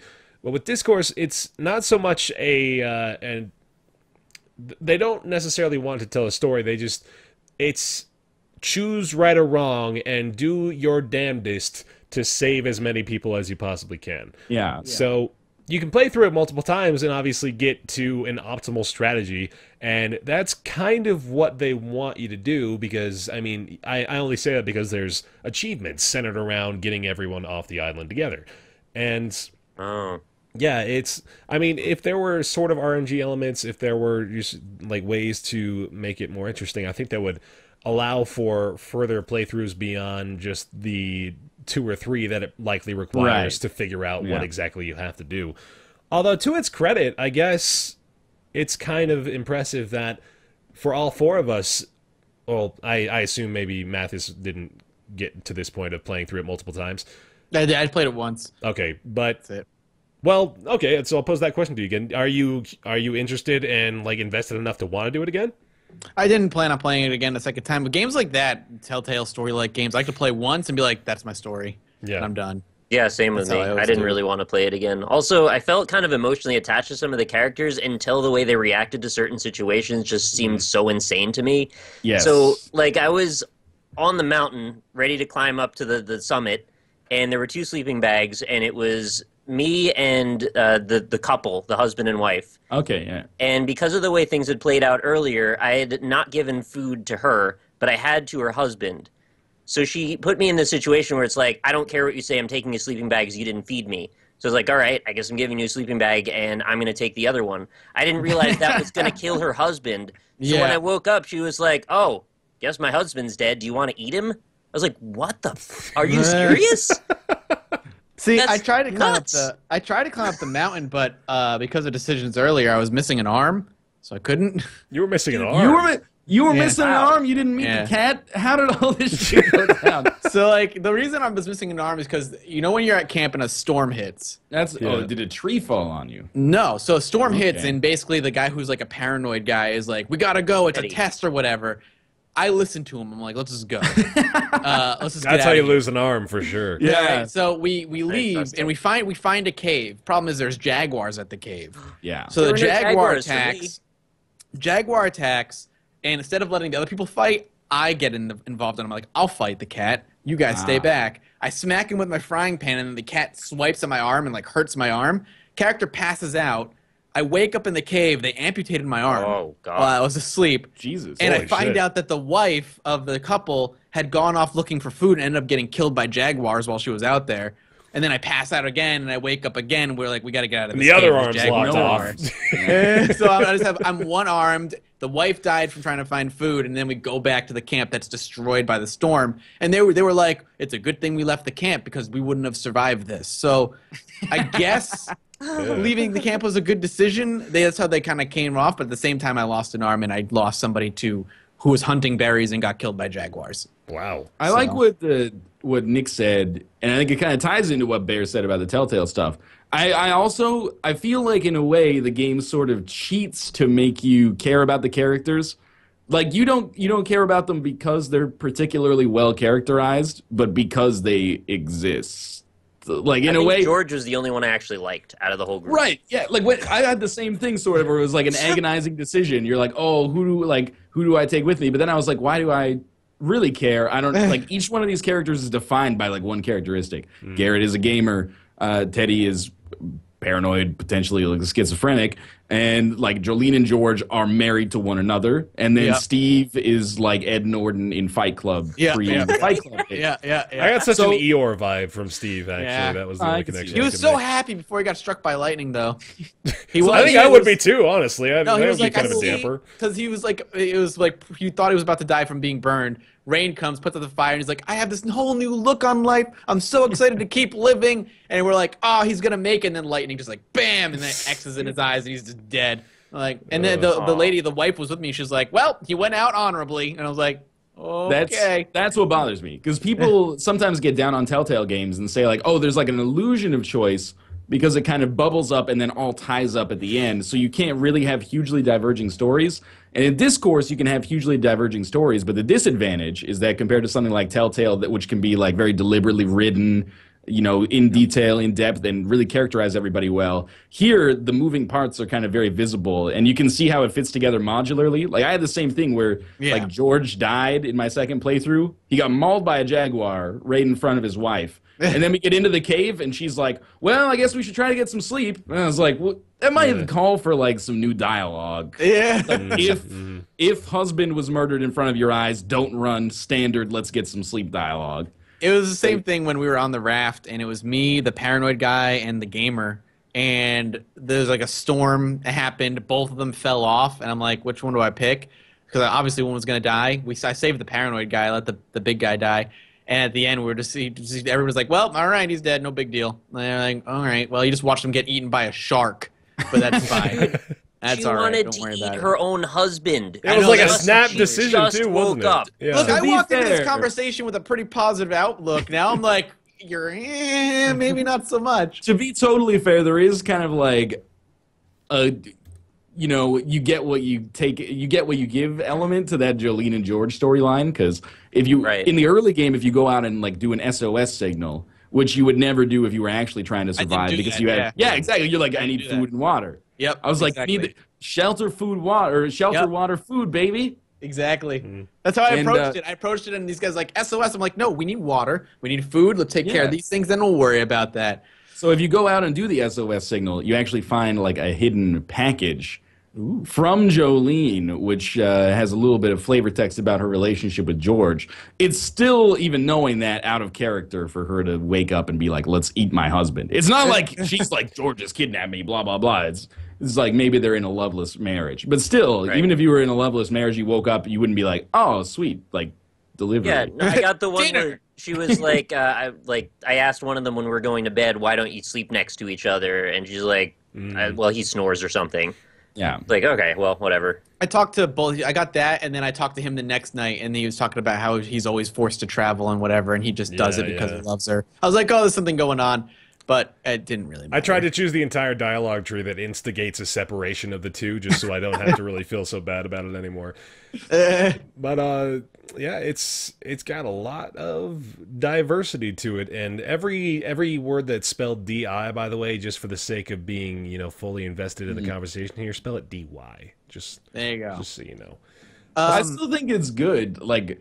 Likewise, I played it through twice, and the first time was because I was interested, and I also knew that we were going to be covering it. But the second time, I was like, I want to see how things diverge if you make different decisions. Right. I think that I don't normally like to approach things from this angle, but I think at the cost that it is, which is like $15, for an hour and a half, 2 hours of gameplay, is maybe a little bit of a tall order. And a small short story coming down the line. I will go back for that. I will too. There's very little characterization, I feel, in Discourse, which I found ironic because in the PR email, they're like, it has more words in it than Twilight. And I was like, that's kind of funny, but also maybe not the most like heady comparison. But anyway, not that there's anything wrong with that. I think overall, Discourse teaches us luck is a skill you have to learn. There you go. Nice. But if there's no characterization, to just have that indie island one, which is going to be like a similar story, but with indie developers, I'm like, oh, I've already got preconceived notions of who these people are. Yeah, you know who they are, right? Right. So it's different if it's like, do you want to kill Garrett, or do you want to let Garrett die or let Teddy die? If it's like, do you want to let Edmund McMillan die or Ron Carmel die? I'm like, do you want to eat Tim Schafer with Jonathan Blow? Does that sound like a good option to you? They make a really good Dracula fetus animation, to be honest. Yeah, nice. Where does the cat come in? In the cave. Yeah, when you go to the cave, if you go to the cave. Okay, there's the storm. You can choose to stay at the camp or go to the cave. I went to the cave. If you go to the cave and you stay in the cave, the first time you wake up, like a cat appears, basically. It had a bell on, too. It has a great moment. Like, this is one of the things where I was like, why would you ever take the alternative? The cat shows up in the cave. And then it's like, do you want to grab the cat or let the cat come to you? And I'm like, I own a lot of cats. You let the cat come to you. Yeah. And then Jolene goes like, what if it gets into trouble? And I'm like, it's a desert island. It's in plenty of trouble. What's it going to do? Like knock over a vase or something? I wonder if it's because like I lost my arm. My character was too busy passing out from blood loss. I missed that whole thing. like missed the scripting on that probably. Yeah. What I did take a little bit of issue with the fact that a lot of times it felt as though, like, there were decisions that made drastic impacts. There were also things you could do that really didn't do anything at all. It felt like, for example, one that stuck out in my mind near the end of it. That was when I got to that tribal village after we had taken the hallucinogenic mushroom trip. We voted for the leader of. Yeah, I know that just all sounds like totally standard narrative, right? We voted for the leader of the tribal village, and then 60 days passed by. Wow, we were just that's awesome. It got to like day 65, and we had all just established some kind of 4 more system. There were only 3 of us left. There were me, Steve, Jolene, and the cat, and we had voted Jolene as the leader of the village thing. And I gotta wonder if maybe we had more people, there would be some sort of uprising that could have taken place, because Steve pulled me over and he said, "Hey, I think Jolene's getting a little bit too full of herself being the leader of the island here." And it gets to the point where, like, shortly after that happens, a helicopter shows up, and you start to talk about, hey, the helicopter's here, let's go signal, let's go get rescued. And Jolene starts to make the argument of, no, we have a good life here, it's simple, it's great, we're all happy. And you're just like, no, it's a helicopter. We win. We did it. Yeah. And then that's pretty cool, though. That I didn't realize it actually got that divergent. Like, it could last longer than 11 days or something. I mean, like, it just... I mean, that is nice. Fast forward, it just it's just artificial, really. I mean, otherwise it would be terrible. I was gonna be like, Jesus. Yeah. That ended up being a lose condition where she still lived, but you didn't leave, so you lose? I don't know. I didn't play through that element of it. I just said, like, okay, Jolene, for real, shut the fuck up. We're going to get on the helicopter. I wonder if maybe that could have been a possibility if you accepted that and then, like, it just fast forwarded another 365 days. Like, I got a lot of Castaway vibes from it. I don't know if you guys did, too. Like, you can get to a point Survivor. Where... Oh, yeah, Survivor, too, and Lost. I mean... It wears its inspirations on its sleeve, I think, for the most part. Yeah, very, very much so. There was a part where you're building the SOS signal with Teddy where you can find a disc that came from the plane or something like that, and they say, let's call it Disky. And, I mean... Gotcha. You don't get more Wilson-esque than that, but, anyway. Lots of so glad that it didn't make me eat the cat. I was going to be so mad at you. Like, when I saw the cat, my rationale was don't touch the cat because if it gets near us, somebody's going to want to eat it at some point, and I'm never going to forgive myself for playing it. In comparison to Telltale, because I kind of had the same vibe, in comparison to Telltale, the tone is a lot lighter. Like, people are going to die and get mauled by jaguars, and you're going to have to make tough decisions, but everyone is kind of like, let's do our best. It's happy but dark at the same time, and I wasn't really sure where the tone was going to take me, so I didn't really understand what decisions to make based on that. Yeah, and that's what can kind of throw you for a loop when they approach death with such, a candid demeanor of like, oh, well, fucking got eaten by a jaguar, let's eat him. Normal. Discourse. Is there a way, did anybody figure out at the opening encounter if there's a way to not have anybody's legs get chopped up by crabs? I don't think there is. I've tried it so many times. And if you hit the crabs with a frying pan... They just go to the other person. No, they attract the other ones. Yeah, they swarm whoever you hit. And if you scare them with the frying pan, they all go to the other person. So I don't know. Did anyone try to just ignore the crabs? Maybe they just go away? Because then, like, 10 days later, I had Teddy. He's like, I could probably help if my legs weren't so torn up from those crabs you let me get eaten by. Right. Remember how much of a piece of shit you were that day? Yeah, exactly. The freaking crabs jump over them, you idiot. That pissed me off, too. There were a lot of problems where, like, these aren't problems, but you've made them be because adventure games. Exactly. Yeah. They were giant-ass mutant crabs, though, man. They were, like, half the size of the bodies. They were kind of big, yeah. Giant enemy crabs. Like, the first 10 seconds of the game, I was very confused because it was Teddy is, he's crazy, basically. Yeah. And he's like... But is he crazy? You're going to... There might be a Teddy ending, but he's got to stop getting his legs torn up by crabs and blowing up in rogue fireworks explosions. I only say that because, like, I did pursue a lot of the Teddy stuff, and they constantly gave me evidence that this was all just, like, set up. I don't know. I did a Teddy run, but he blew up. No, he never died. Maybe drinking the Kool-Aid a little bit there, man. Yeah, I know. Yeah. I let him die in the cave with the gas vapors, which was dumb because there were so many people that could have helped me, and they were all just like, nope, we can't help you pull people out. I never had the gas vapors thing. I left for like a day, and then when I came back, Jolene was like, hey, did you get the food? And I was like, nah. And Teddy died. And then she's like, oh, everybody in the cave died too. And I was like, and she's like, yeah, volcanic gas vapors or something like that. And I was like, I ate weird. them all, don't worry. Mm-hmm. Yeah, Jolene she was wiping like barbecue sauce from her lips. They all died. Mysterious vapors. It's fun. I like it. I recommend it. I think it's worth playing, and even if it seems like we've spoiled things, it's not like that. It's not like we just gave you the ending of like The Walking Dead season 1 or something like that, or The Wolf Among Us. It's the fun of the game is in seeing it kind of unfold. And then I really like the presentation at the end is really slick when they give you the newspaper with whoever survived, and then too. like they give you the option to like upload it directly to Steam and share it with your friends. Like that stuff is cool. Yeah. I kind of wish they had like a Telltale style stat screen at the end. Like that would actually make me more likely to play it through in the future. It'd be like, oh, 90% of people made this decision. You were in the huge minority. I mean, what's wrong with these guys? You know, one thing that would have really been interesting to me is if there was actually maybe 20 total characters and it randomly picked a group of them when you started. That'd be cool too. Yeah. Like Different This War of attributes Mine lead to style. different experiences. Was Discourse kickstarted? Yeah, I made like 45,000 on Kickstarter, I think. Oh, because I remember when I started playing, I'm like, this looks really familiar, and I don't know why. Also, I'm aware adding 20 characters would be so fucking much work. Oh, I Just can going, imagine. Oh That yeah. would be nuts. Just saying. At Pie the in the same sky time, idea. right? It doesn't make it an invalid criticism at the same time. Right. Discourse is in not early access. I dare not apply that label where it does not see fit to do so.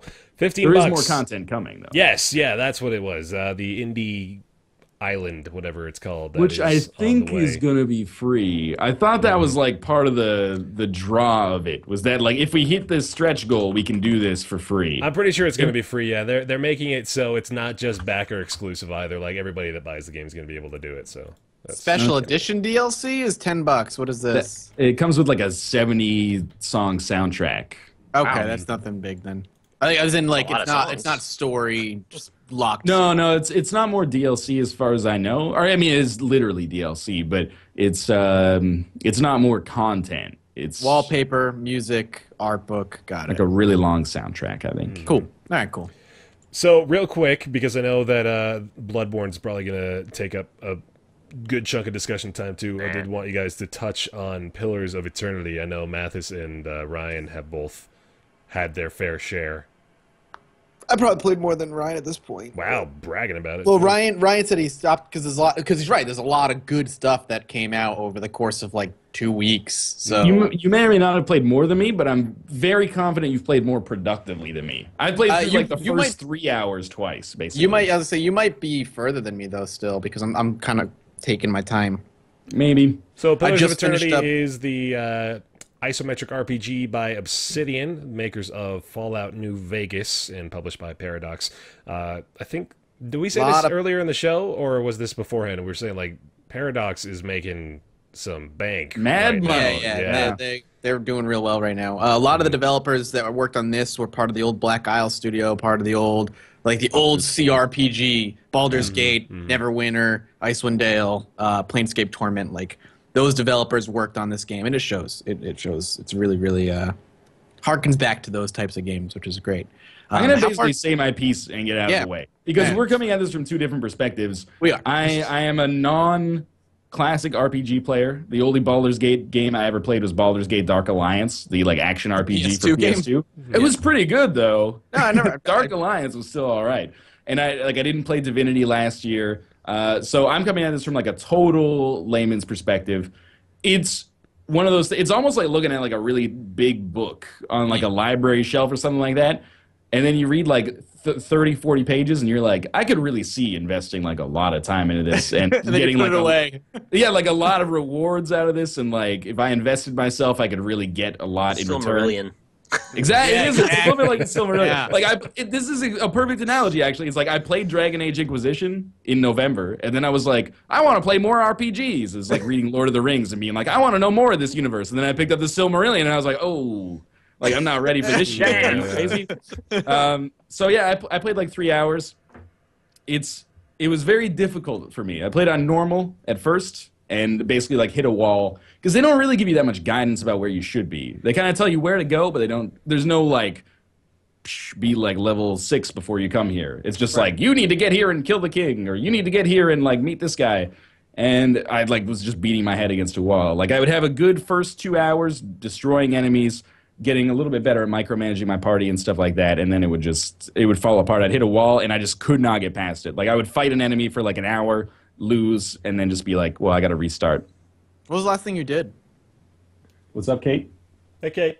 Hi, Kate. How's it going, Kate? Hey. Would you like a spoon? At the same time. Kate. Would you like a spoon? Well then, okay. How's it going? Good. How was the podcast? It's going well so far. So far, I think we're having a good time. Yeah. Okay. Still some time in it. Alright. All right. Love you. I love you too. This is an important part of the show for everyone. I think. Every episode. Every yeah. episode, right? So in my first game, these are very, very, very early game spoilers for people who are This concerned game is about long this. as fuck. So It's gonna be like 80 hours long. This is like 2 or 3 hours in. Yeah. In my first game, I got a few party members. I got to like the Gilded Vale, is that what it's called? The first big the area town. with like the town. And then I went east to Did you do anything in Cade. the town? Yeah, I did a quest where I like went down to the Anslog's compass and made the potion for the girl's sister. All right. So It's a really easy side quest basically to get it like a level, And then you yeah, I got like a party of 4, party of 3 maybe, and then I went east to Caidna. Yeah. Caidna. Yeah, that's where Yeah. that's where my target is right now. But I've been doing so much shit in the little town. Okay, so I went there and you get like another party member, and then you fight a bunch of like phantoms, way too strong for me. So I was like, all right, I'm not supposed to be here. I started another character. My first character was a ranger, and I wasn't feeling it because then like the first few people I got were all like not tanky at all. So I started with That face. That's not true. That's that not true at face all. is telling us. you can. There are different party members you can get. Like, right. That's the other thing that's deceptively old school about the game. Like they hide party members for you. You have to stumble upon if you them. don't talk Pirate to like party some. members. The first time that I did something in the town, I talked to like I got a magician, like a wizard. They hand that companion. to you. But that's like You can't not get that one. Yeah. But then there's another guy in the town who is like a paladin, maybe I can't remember. Some guy, he's a paladin or a fighter. I the can't guy remember. near the tree. Yeah. Yeah, he's very tanky. Yeah, but I didn't get him the first time because I didn't. talk to him. Oh. Okay. Like I talked to him once and he was like, "Hey there, partner," and then I Yeah, was like, yeah, "What did you it's say very to me?" And he's like, "Oh, never mind." So I was like, "Oh, was what's like, up with this really? guy?" You have to go back to him a later time, and then he's like, Okay. "All right, we'll Well, talk." The fuck The did you second- just say to me? Basically, You know? the second character I made, I did get that guy because I didn't talk to him at first. Because at first I was like, "This guy's a piece of shit. I don't want to talk to him again." And then when I walked out, he's like, "Hey, stranger, like." I hear you need help or something like that. Anyway, so I got him that time, and I made a fighter class that was tankier, and then I did like way more side questing, and then there's like the first main quest thing is like you got to kill King Raedric or whatever his name is. Yeah. So they're like, okay, go to the stronghold. At first, I went back to Caidna, and I lost to the Phantoms again on easy mode. So I was like, oh shit, I'm really not supposed to be here. And then I went to the stronghold. I got my ass kicked in the stronghold, and I was like, this game's not. It's very deliberately for Did you do a people lot that of play pausing those. at all? Did you do a lot of pausing? I did. First time I played through the game or played much of the early game, I barely paused. It was a poor decision. Took advice from people. You got to be micromanaging your party every few seconds. Yeah. I was doing it, still getting my ass kicked. I don't think it's a problem with the game. I think it's a game that's clearly targeting people who have some affinity or at least enough interest in getting an affinity for the genre that they can get over what's a relatively high learning curve. I think. It is. It's a really high learning curve. It's incredibly deep. Like if anybody played Divinity, you thought if Divinity was deep. I was gonna say it sounds like the No. beginning of it is kind of Divinity-esque, where It's- it plops you down as like, go have fun. So the thing is, in Divinity, like just to kind of get an idea for those who haven't played Divinity, making a character is relatively easy. You pick a class, you don't even pick a race. You're a human, I think, automatically in Divinity. You pick a couple of spells, and you're basically done with your character. It's a 20-minute process, maybe, if you're really like taking your time. And that's for 2 characters. You make 2 characters. In Pillars, you're making 1 character. but it's like an hour process if you're being like good about it. You have to pick a race. There are 6 races. Each race has anywhere between 2 to 5 subtypes. Each of those subtypes have bonuses to certain abilities and stats. You then pick one of 11 different classes. Each class could have anywhere between 5 to 11 different decisions you have to make. If you pick a wizard, you need to pick 4 first-level spells, of which you can only fit 4 of any particular level spell in your spell book before you need a new spell book to put more spells in. So make sure your spells that you're picking are good. On top of that, you need to pick your class. After you pick your class, you need to distribute your stats. If you play Dungeons and Dragons, it's the basic 6 stats: strength, dex, con, willpower. In this game, it's it's willpower in the game. Otherwise, it's intelligence, charisma, and something else. So six of those stats you need to distribute the points they give you for that. Each one of those, depending on where you put them, will lock away certain decisions you have within the game. You'll have skill checks. So say, for instance, you find this wall and you want to climb the wall. Well, you have to have a might of 14 to climb the wall, otherwise you fail. Did you have enough might when you made your character? Do you have 14 might? Do you not have 14 might? There's a lot of character building that goes into just building your stats. And then after that, you pick your initial talents, of which are unique to depending on the class that you picked. So building a character is crazy. With the amount of things that you just described, that sounded like an endless bunch of branching paths. Do they really make an appreciable difference in the way that the game plays out? Because that sounds like it would be impossible to implement all of that. So when I played through the opening about 4 or 5 different times, because I made 4 or 5 different classes before I decided what I wanted to. Each time I played through the opening, it went differently for me. Wow. I would go through the opening, and they give you 2 partners in the beginning that are like tutorial partners. I've gone through the opening where they both survive. I've gone through the opening where they both... What? There's an opening where they both make it to the Gilded Vale with you? No. Get to past the cave tutorial. Okay. I've had it where one die within the cave tutorial, the other one dies within the cave tutorial. They both die. They abandon you. Depending on your choices that you make, will totally determine on what happens. In my most recent the most recent mission I did, I actually reloaded it because I didn't like the decisions I made, and the quest outcome was totally different because I chose different things. And certain decisions are locked away behind bars, so you need like a 15 resolve to be able to make this decision. But I don't have 15 resolve, but I have a 15 might, so I can be a brute if I want to and beat him up instead, and that will have different implications immediately and further on down the line. Say if he lives, then he escapes. It's very text heavy though. That's the thing. There's a lot of reading involved. Sunless Sea Levels? More so. Way more? Probably a lot. Way more so than Sunless Sea. Yeah, it's had me for a second with the character development thing, but that draws you in, really. That's I think that's the first threshold so that ambitious.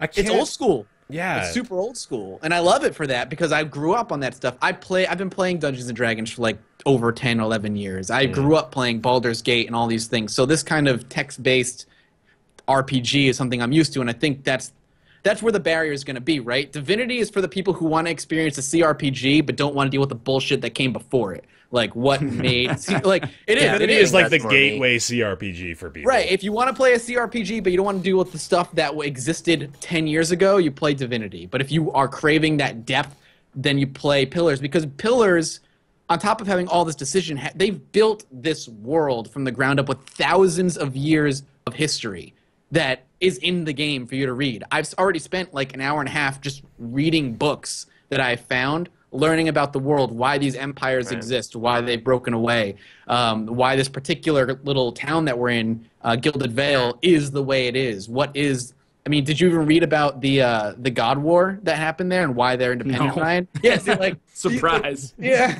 like there's so much. There's a reason like the town is so angry and like they're killing everybody and like Hollowborns and all this stuff. Did you know what a Hollowborn is, Ryan? Yes, I played. Did you read about the guy who put an animal soul in his daughter? No. Like, there's all kinds of crazy stuff that happens. Alchemist. I really feel like Pillars of Eternity, it's not a fair comparison to compare it to Dragon Age Inquisition. It's not. It's totally different. But I feel like Pillars of Eternity is like PhD level like statics engineering textbook. And what I need was something that bridged the gap between statics engineering for dummies, which is what Dragon Age Inquisition was, and then statics engineering for geniuses. I should have played Divinity in the interim period. Because Pillars, right? The way I feel about Pillars is the same way I felt about Crusader Kings 2 when I first started playing it, which was like, I don't know what I'm doing, but I hear the stories of how awesome this game is, and I believe that they exist. I just need to get there.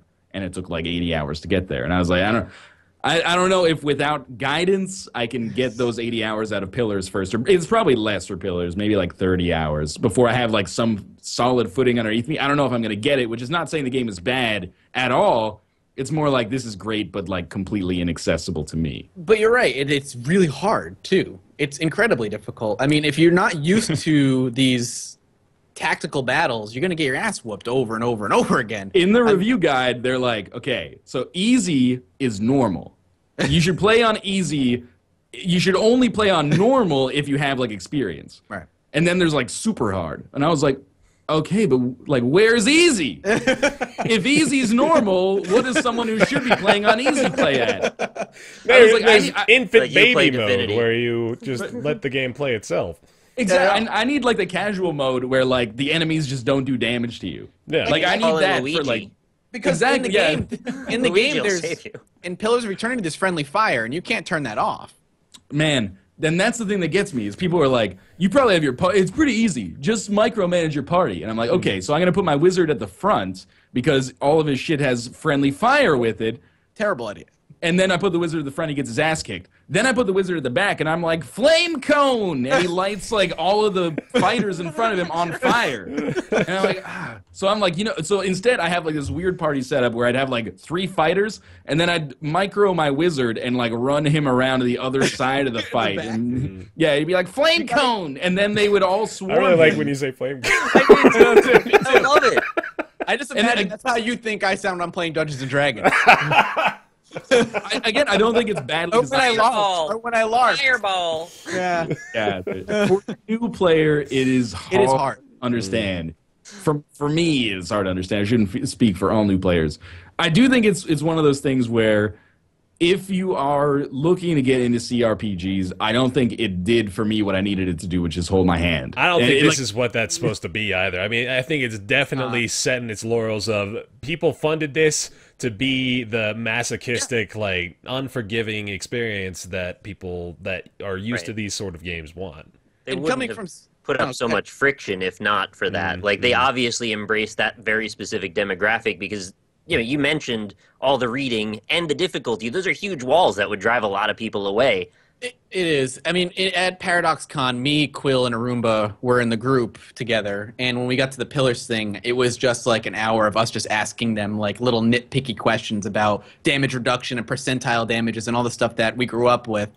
But at the same time, it's hard for you, and coming from somebody who grew up with these games, I see something a little different where it's not as hard as Baldur's Gate. The game has a lot of leeway to let you do what you want to do. There were a lot of times in the old games like Fallout 1 and 2 where you could get locked in a point in the game where you could not progress because you leveled up your character incorrectly.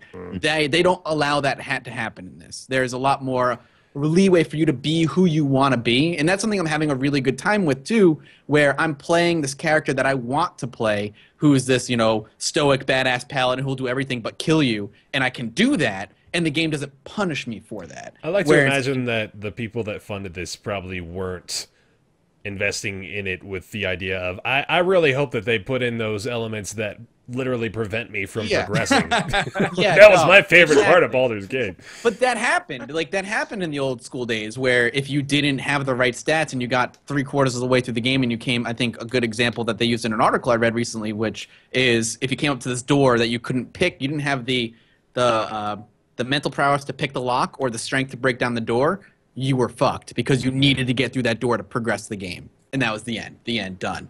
In this game, there are skill checks they present in text where you have to break through the wall or whatever, and you have many different options. There's always an option that's going to work, but there might be penalties for using the easiest option. For instance, break down a wall. I don't have the might to do it. I don't have the tools to do it. I can shoulder my way through this thing eventually. what ends up happening is you get through it, but now all your characters are fatigued and doing less damage until you rest.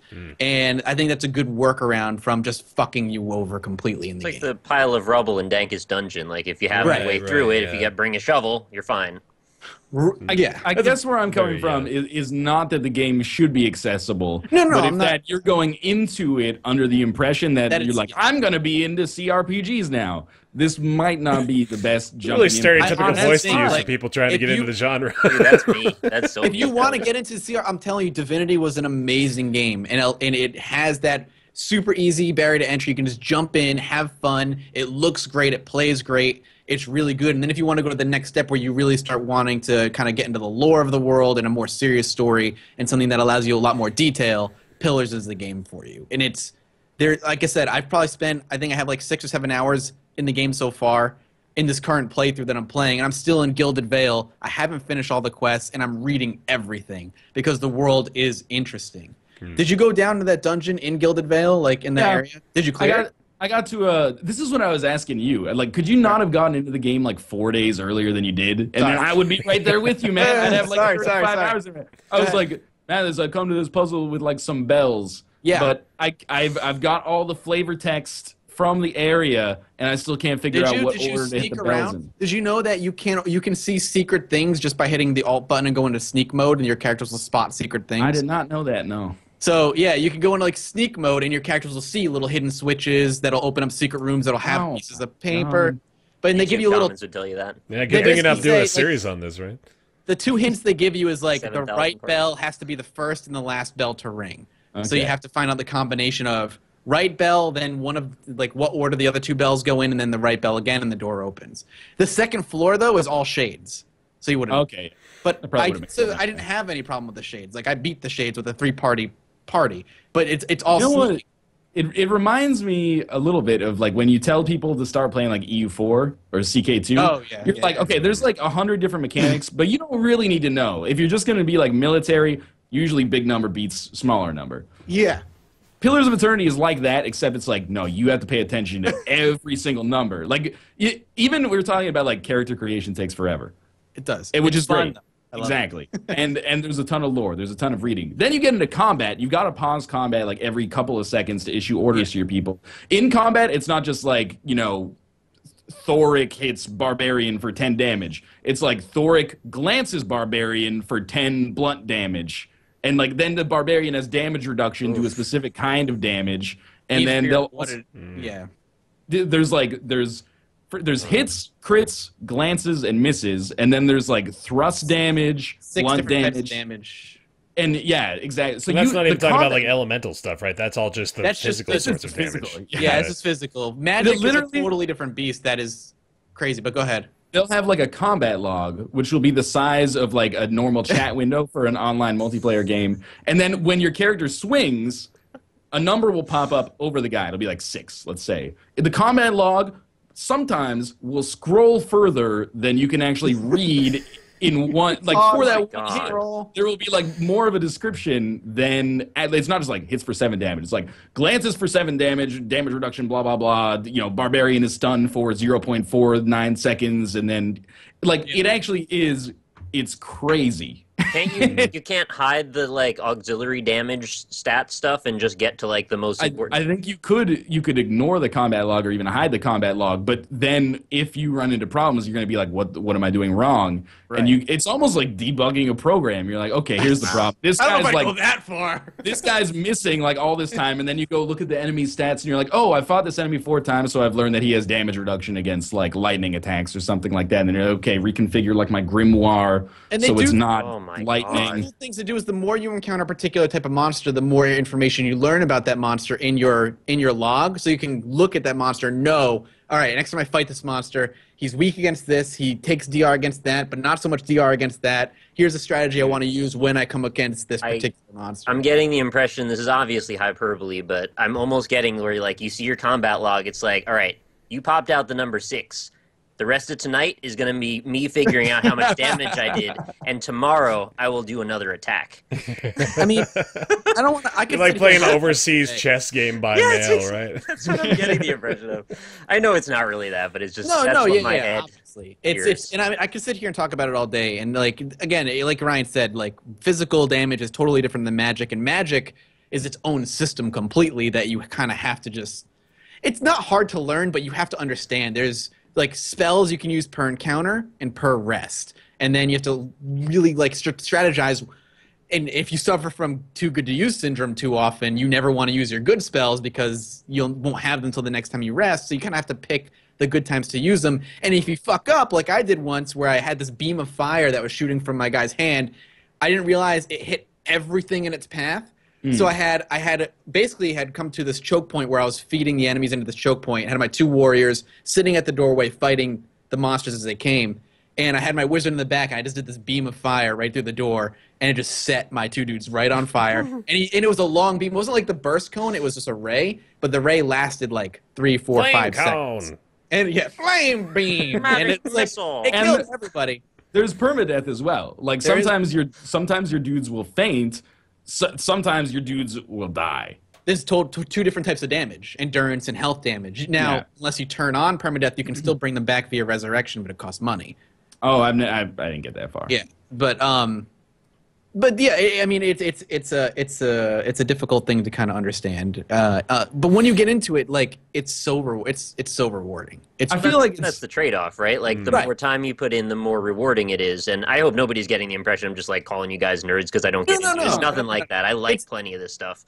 It's a particular audience they were going for, and they drove it home. And it's like the difference between like a casual person like buying a car and like indie enthusiast car going in, Sure. exactly. Yep, I get it. Like the normal person is just like, I want a Toyota, and then like some guy will be like, well, I want to have like this, flame cone, flame Corolla. You go to your car dealership, flame cone. And then some people want like, I need this new engine has been introduced and it's like it's got a bigger capacity than another engine and like blah blah blah. If you're the kind of person that can actually like take advantage of those systems, it is like probably one of the best games of the year. What this basically is like if we were a magazine, you would have Mathis review Pillars of Eternity. You wouldn't have me or Nick review Pillars of Eternity. It's a game for enthusiasts, and I think you should know that on the way in. Otherwise, like if I had spent $30 on it, I wouldn't say disappointed, but I wouldn't 45. Have gotten my money's worth. Yeah. A 45. You wouldn't have gotten the game if you had spent $30. Right. That's what I know. Well, if I could buy just the first 2/3, I still probably wouldn't have gotten my money's worth. Yeah. But per hour. If I think that's the kind of thing, it's a paradox game. You're going to get like 0 or 1 hour, or you're going to get like 200. Dude, they don't have like a demo, right? No, that seems like a really good thing for people to be able to just play the first half an hour or something. Man, the first no, you need like the first 2 hours. 2 hours, yeah. The first couple of hours, I think would be good, just to understand what it is. Because again, character creation alone is just—it's so deep. The fact, like, I can get. I'm not. Yeah, no, that's fine. We got it. I think we got the idea. Pillars of Eternity on Steam, $45 for the Hero Edition, $59.99 for the Champion Edition, and $90 for the Royal Edition. I won't get into the differences there. You can go check it out for yourself. Final game we want to discuss on today's show is the newest from. Aha! Nice. I didn't even mean to do that. It's Bloodborne. It's the it's the Dark Souls game that is not a Dark Souls game, but it is a Dark Souls game. It's only not a Souls game because it's an exclusive, right? Like that's the idea. I actually don't know. I mean, I think that's not fair to say. There's a lot of different reasons why it might have been, and I spitballed with Rob. We don't know for sure. All right. Why? So I thought it was because Sony was like, exclusive, here's money. Yeah, if you haven't ever played a Dark Souls game, they're known for being brutally difficult.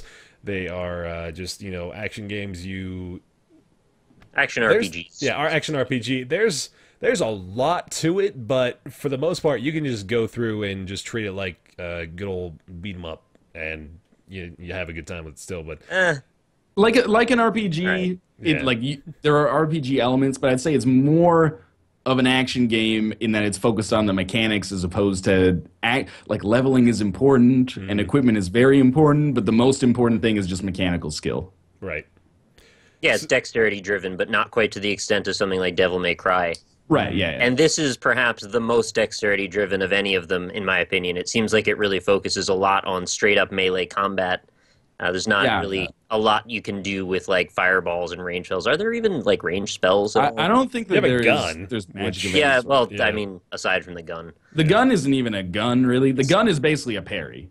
And yet, like, the Devil May Cry comparison is more apt for Bloodborne because Dark Souls 1 and Dark Souls 2, it was you could play them with like a dodge roll, like dual wield setup, and go like super offense heavy. But the way I played them, in a way I know a lot of people played them, was kind of like sword and board. Like, I have a shield, I keep my shield up at all times, except when I need to recover stamina, and then you wait for the enemy to tire themselves out and you hit them, or you parry them and then get a riposte. Bloodborne, you can't do that. Like, they have a shield, but the shield item is kind of a joke. You get it a little later, you probably like the earliest third of the game still, but a little later into that, and the shield is just awful. So it's kind of like an in-joke to be like, this isn't Dark Souls. It's aggressive or aggression based and like very offensive as opposed to being defense first. If you wanted to do that, You and Nick have it. Bear, do you have it? I don't know. I don't even have Okay. PS4. Me either. I'm Have you or horrible. Nick, Ryan or Nick, have you beaten the game yet? I have not. no. I think I'm still in the first half probably. I think I am too. I think Would I've you guys- beaten 5 or 6 bosses. So this is an important question I'm curious about. Is this a reason to buy a PS4, or is it only a reason to buy a PS4 because it's the only good game it has? Oh, that's a loaded question. Yeah. If you have, Honestly, though, is this like a system seller, do you think? If you're the kind of person who will look at the PS4 right now and be like, "There's nothing but Bloodborne," you should probably never buy a PS4. Like that's like a $500 purchase almost for one game. Yes. I don't think that's Uncharted. worth it. I think Uncharted is where it will It's be. not worth out it. yet. I'm saying, So what's your question then is, like, if someone who hasn't wanted to buy a PS4 up to this point saw Is this worth Bloodborne, it? would they want to buy the system for it? Which probably Correct. the answer would be no, right? no. If you're buying a system for one game, I don't think there's any reason to buy to spend $500. People buy systems for one game, though. Halo is an example of that. Is Sadly. the more apt question, are you going to be I know it's disappointed if you bought a system for Bloodborne because you love the idea of Bloodborne? I feel like you probably wouldn't be. That's a better question. I think that if you know what you're getting into with Bloodborne, you will love it. Like, I haven't seen anybody that likes Dark Souls, specifically Dark Souls 1, be like, this is a disappointment. Yeah, I'm a pretty cynical person when it comes to this stuff. I had a really good time with it. This is the perspective I think I wanted to... Go ahead. It's what I wanted to hear that you and Rob actually were talking a little bit about it during the Magic game that we played pretty recently.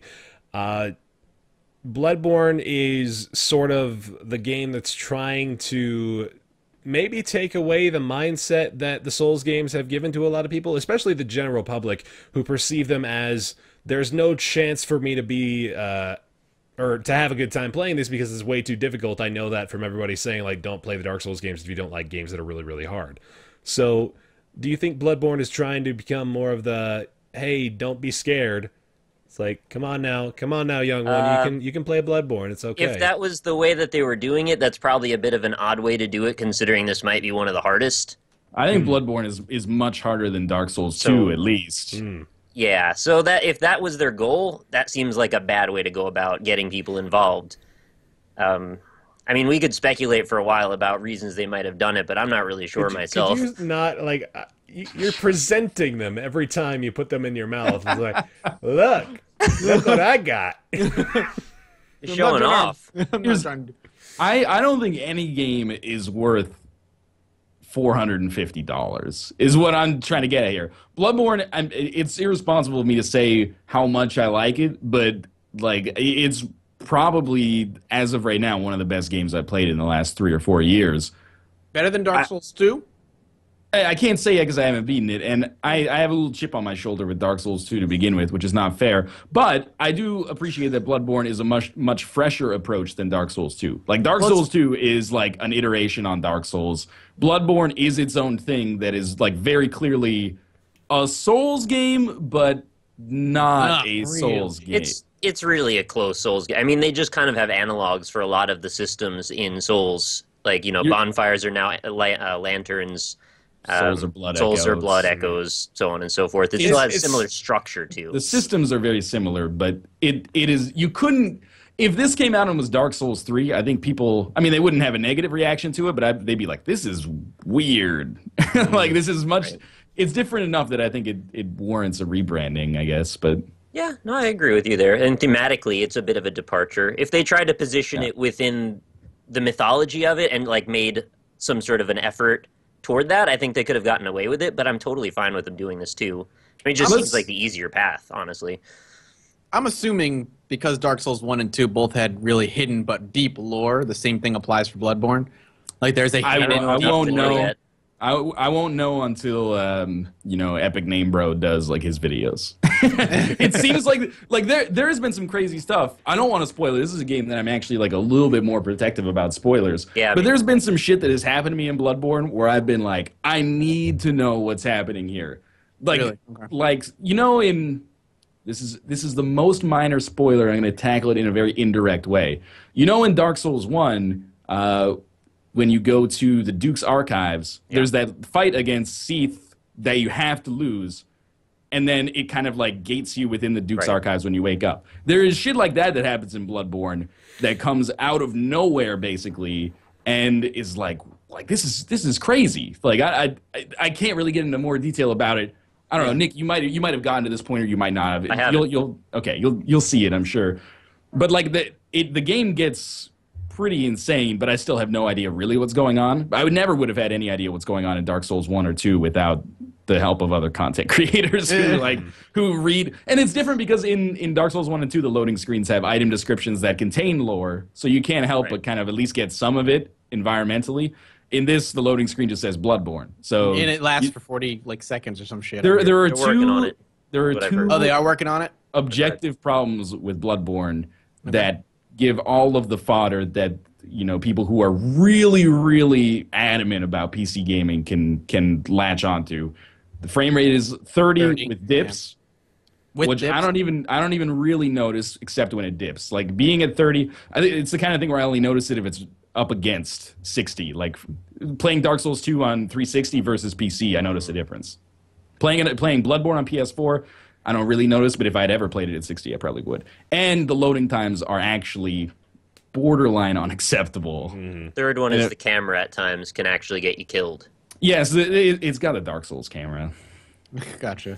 I'm not gonna Dark lie, Souls 1 when you walk up the flying buttress, and that's like the most dangerous part of the whole game. Yes. Step one, when you load up the game, turn off the thing that makes the camera bounce around walls. Just have it clip through the walls. It's so much better. You'll not have as many problems. At least they have that option. That's nice. Yeah, that's good. I adored Dark Souls 1. I loved it. I played it from start to finish. Took me a couple tries to get into it, but once I got into it, I loved it. Dark Souls 2, I never beat. I liked it.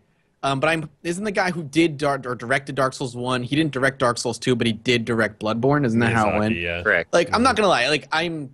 I really want to play Bloodborne, and I'm getting weaker to the idea of buying a PS4 just to play Bloodborne at some point. I don't know if I want to. I'm still I'm at that edge.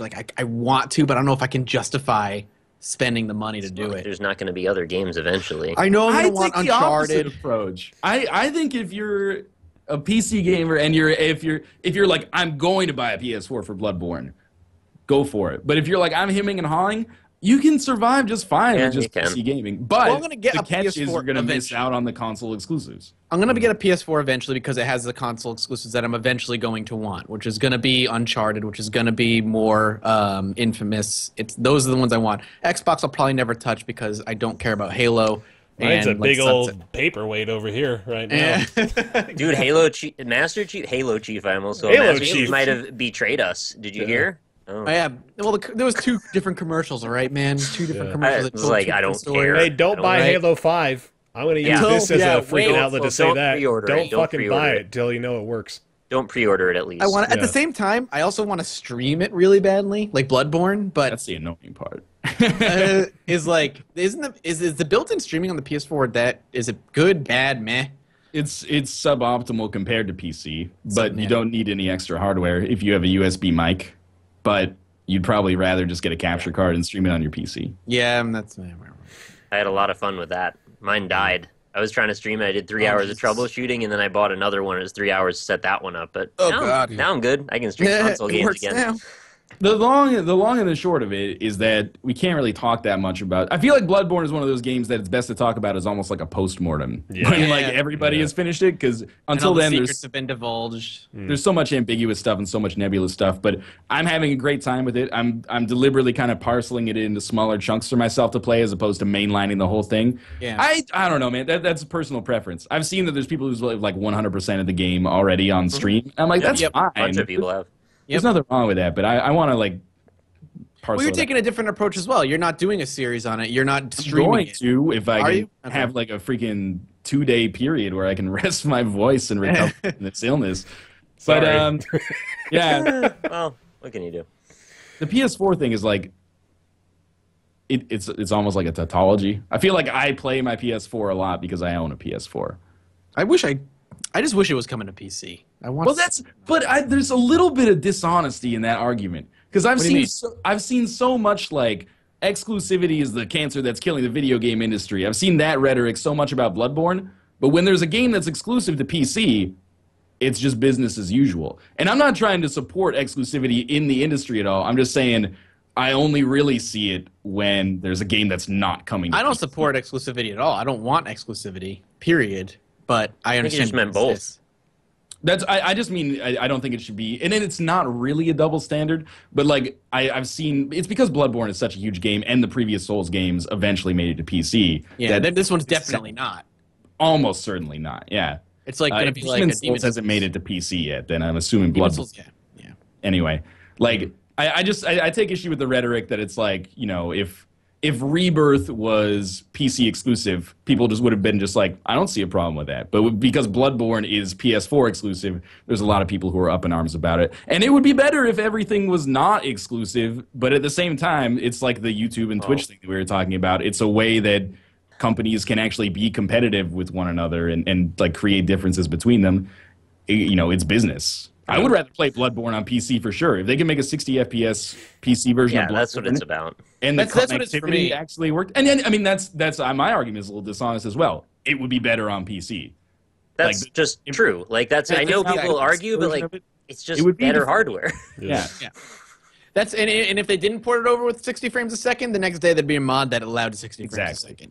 So, and the online still does not work for me. Really? Yeah. Oh, man. I don't know if that's just my region or whatever. It's not like I live in a city that has, you know, live in Canada, I have 2.5 million people in my city, and then I live 3 hours away from a city that has 5 million people, and like, yeah, and like pretty close to Japan, all things considered as well. But anyway, I have never had a non-AI co-op person. I just stayed offline because I heard there were issues. I just wanted to play by myself because I figure I have more fun that way anyway. Is the multiplayer basically the same as the Souls, where you summon somebody in to help you kind of thing? The difference with co-op summoning is that you, instead of humanity, you have something called insight, and you ring a bell, which basically signals that you want help, but you don't lose insight when the person joins. You lose insight when you ring the bell. So even if nobody joins, you lose that resource that you have to have to fuel the co-op. Interesting. It's a weird design choice. Is there an invasion mechanic? Yeah, I've never been invaded, but I know how to invade. There's also like a deliberate co-op, I believe, right? Like you can put in some sort of instance thing that lets you connect to another person you know. I don't know that, actually. Pretty sure there is. Somebody told me there's like a thing on the main menu you can do. I didn't figure it out yet. And how cool would it be is if you ring the bell, you are opening the doors to either an invasion or a co-op help. You don't know what you're going to get. That's like how humanity works. Basically, Crazy Mike. Yeah. Shout out to Crazy Mike. Yeah. So, I wanted to mention, too, like, I've been a pretty big critic of Dark Souls 2. I'm not going to go into that now, but I do want to say that I feel like a lot of the issues that I had with that are not present in this. The level design feels fantastic to me, and that's the one thing that I was really, really excited to see. It's sprawling, it's complex, it's got interconnectivity in ways that I wouldn't expect, and it looks beautiful the whole time. So if you have a problem with Dark Souls 2 being like linear bonfire to bonfire, Bloodborne is more like Dark Souls 1 in that there's like one bonfire is used for multiple different kind of like purposes. Awesome. That's cool. And it's unexpected the way that it goes. Like, you don't really know where you're going to end up from one I moment don't to the know next. about that. Like, the way that it is kind of transparent, at least in the early game. Like, you'll get to a lantern, and then there will be, like, an open gate and a closed gate. And then you go to the closed gate, and it's like, you can't open it from this side. Well, I guess I just mean... I wonder what's going to happen there. No, that's pretty transparent. I mean, more specifically, the zones feel odd to me. Like, I don't expect where I'm going to end up next. That's true, yeah. Without citing specific examples, I guess I'm just sort of saying stuff, but... Man, I don't want it. Bloodborne is a PS4 exclusive, available now. If you have a PlayStation 4, unlike Mathis, then you can play it. But if you don't, then you can't. Ha. I'm contractually obliged to say this. Thank you for watching Roundtable Podcast this fortnight. It's a fun Appreciate one. Yeah, this is we went a no little Nick's over Weird time Games. tonight. Oh, we're doing Nick's Weird Nick's Weird Games. That's right. Games. Yeah. Oh, goodness. I nearly forgot. That's What the you most doing over there, important man? element. Go grab us the Nick's Weird Games, and I'm going to request...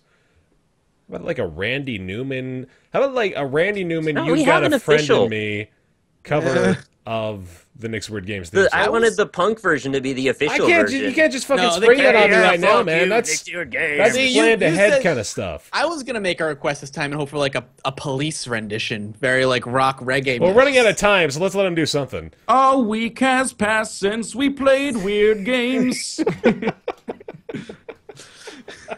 He's gonna grab one right from the shelf. Only Nick can bring us together. Nick will save our show, but Nick will break our hearts. Thank you. Bringing a weird game to the show. He's bringing a weird game to the show. All right. That was fun. That was Yeah, I beautiful. love the police. Oh, Honestly, I think that the transition is more important than the game at this It is. point. But all right, I've got another weird game for you today. It is going to be another PS2 game. I'm very curious to know if you guys, any of you, are familiar with this or have even heard of it before. It was published by Atlas. This is called Baroque. Seen it, don't know what it does. Baroque. Don't know what it does. I don't know what it does. Fuck you. What happened? All right, so Mathis, if you were to look at this title, take a guess at what it does. God, it's Atlas, so it could do anything. It's Atlas. My guess would be some sort of weird beat 'em up. With Not entirely off. With the bizarre like range mechanic that has to do with him throwing his ball around. No, what I he got. doesn't throw his ball around to the best of my ability. So I haven't played this in a few years, but I do have some experience with it. This is an action RPG, almost kind of roguelike, actually, in this case, where you're going to explore a tower that is somewhat procedurally generated, and every time you get through it, you're going to try and save an item for your next run, because when you die, all your stuff's reset. It unlocks Rogue new Legacy. NPCs. Yo, Yeah. you guys want What? to freak out? What? What's up? You know who developed Baroque? Oh God. You? Sting. No way. What? Sting Entertainment. No way. Yes. Perfect That's musical fucking intro weird, for man. that. That's awesome. Wow. That's so cool. They didn't know what I was going to pull. God You damn, didn't do that on Sting. purpose, though. No. That's amazing. I knew Sting today man. when I woke up, I was like, this is the game I'm going to pull out for the show. So that was a really weird coincidence. Huh. Wow. Swear to God we didn't plan that. It's like Ryan called. What we do is we do the podcast first before we actually do the podcast. Oh, yeah. That's right. We like to block out 6 hours of our day to do this show. Yeah, right. I mean, if Go we through talk the- about more Paradox games, we're We going to do, work we it out. do Yeah, a yeah. read through, we do a rehearsal, and then we record. So, I never seen Baroque back in GameStop when I worked there. I never knew That's- what it was. well, that's where I got it. And I want to read the back here. So, death is not the end. Dark, challenging, and wholly immersive, Baroque is a hardcore dungeon-crawling RPG experience. A cataclysm has destroyed the empires of man, and it falls to you to fight your way down through the levels of the Neuro Tower. In search of absolution, you will find death in the depths, yet learn the death is not the end of the story. In this twisted world of Baroque, it is only the beginning. Is there just one guy who writes every RPG description? Yeah. I hope so. Everything Rich. is like you're descending into the, and then there's square Game brackets, of thing. catacombs, dungeons. There's like the fucking ruins. Don LaFontaine of back of the box descriptions. He's For everywhere. example, perhaps let me just randomly go look up the description of Darkest Dungeon on Steam, and we'll just see how many. See how it compares. See how it compares. There's a word pool that they pull from, and that's pretty much the entirety. It's the manatees with the idea balls. Oh yeah. Recruit, train, and lead a team of heroes through twisted forests, forgotten warrens, ruined crypts, and beyond. You'll battle unimaginable foes, stress, famine, disease, and the ever-encroaching dark. I have no idea why it happened. Against an array of fearsome monsters. But like all of a sudden, your lips are entirely desynced from your voice, so it looks like a Japanese dub is happening while you're reading that description for me just now.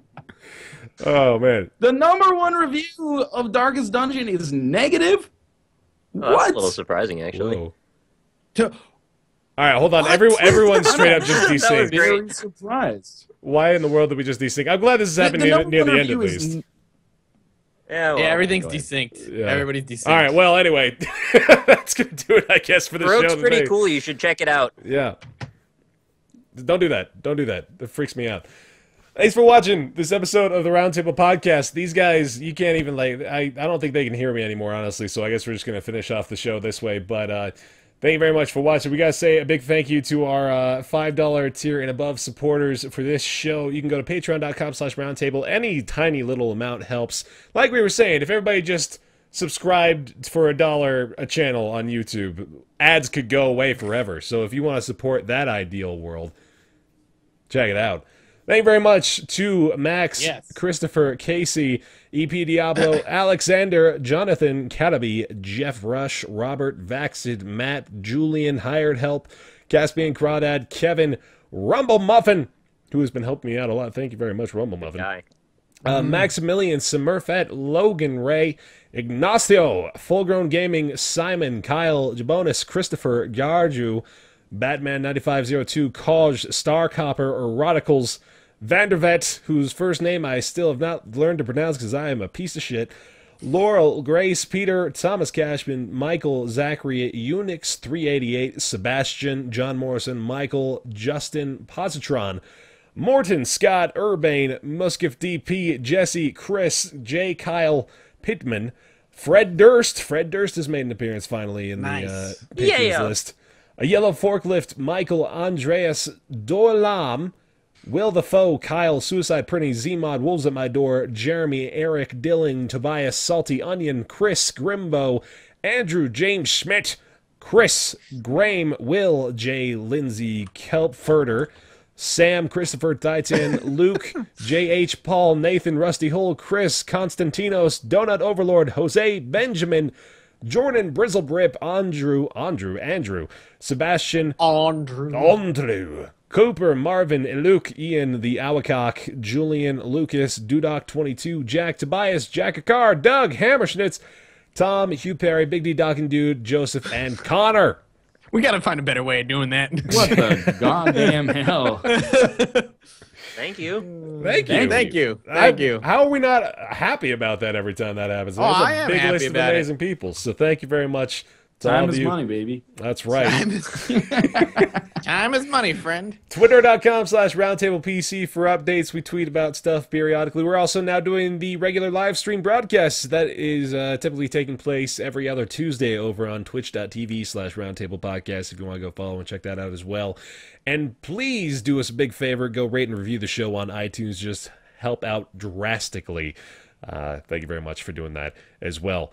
We'll be back in 2 weeks. Next show will be on the, this is going to be the 17th. 17th of April will be the next Roundtable Podcast. Thank you all for watching. And bye. See you later. We got them all. Yeah, I was worried, but we did it. We did a proper show. Woo, get it, Reddit.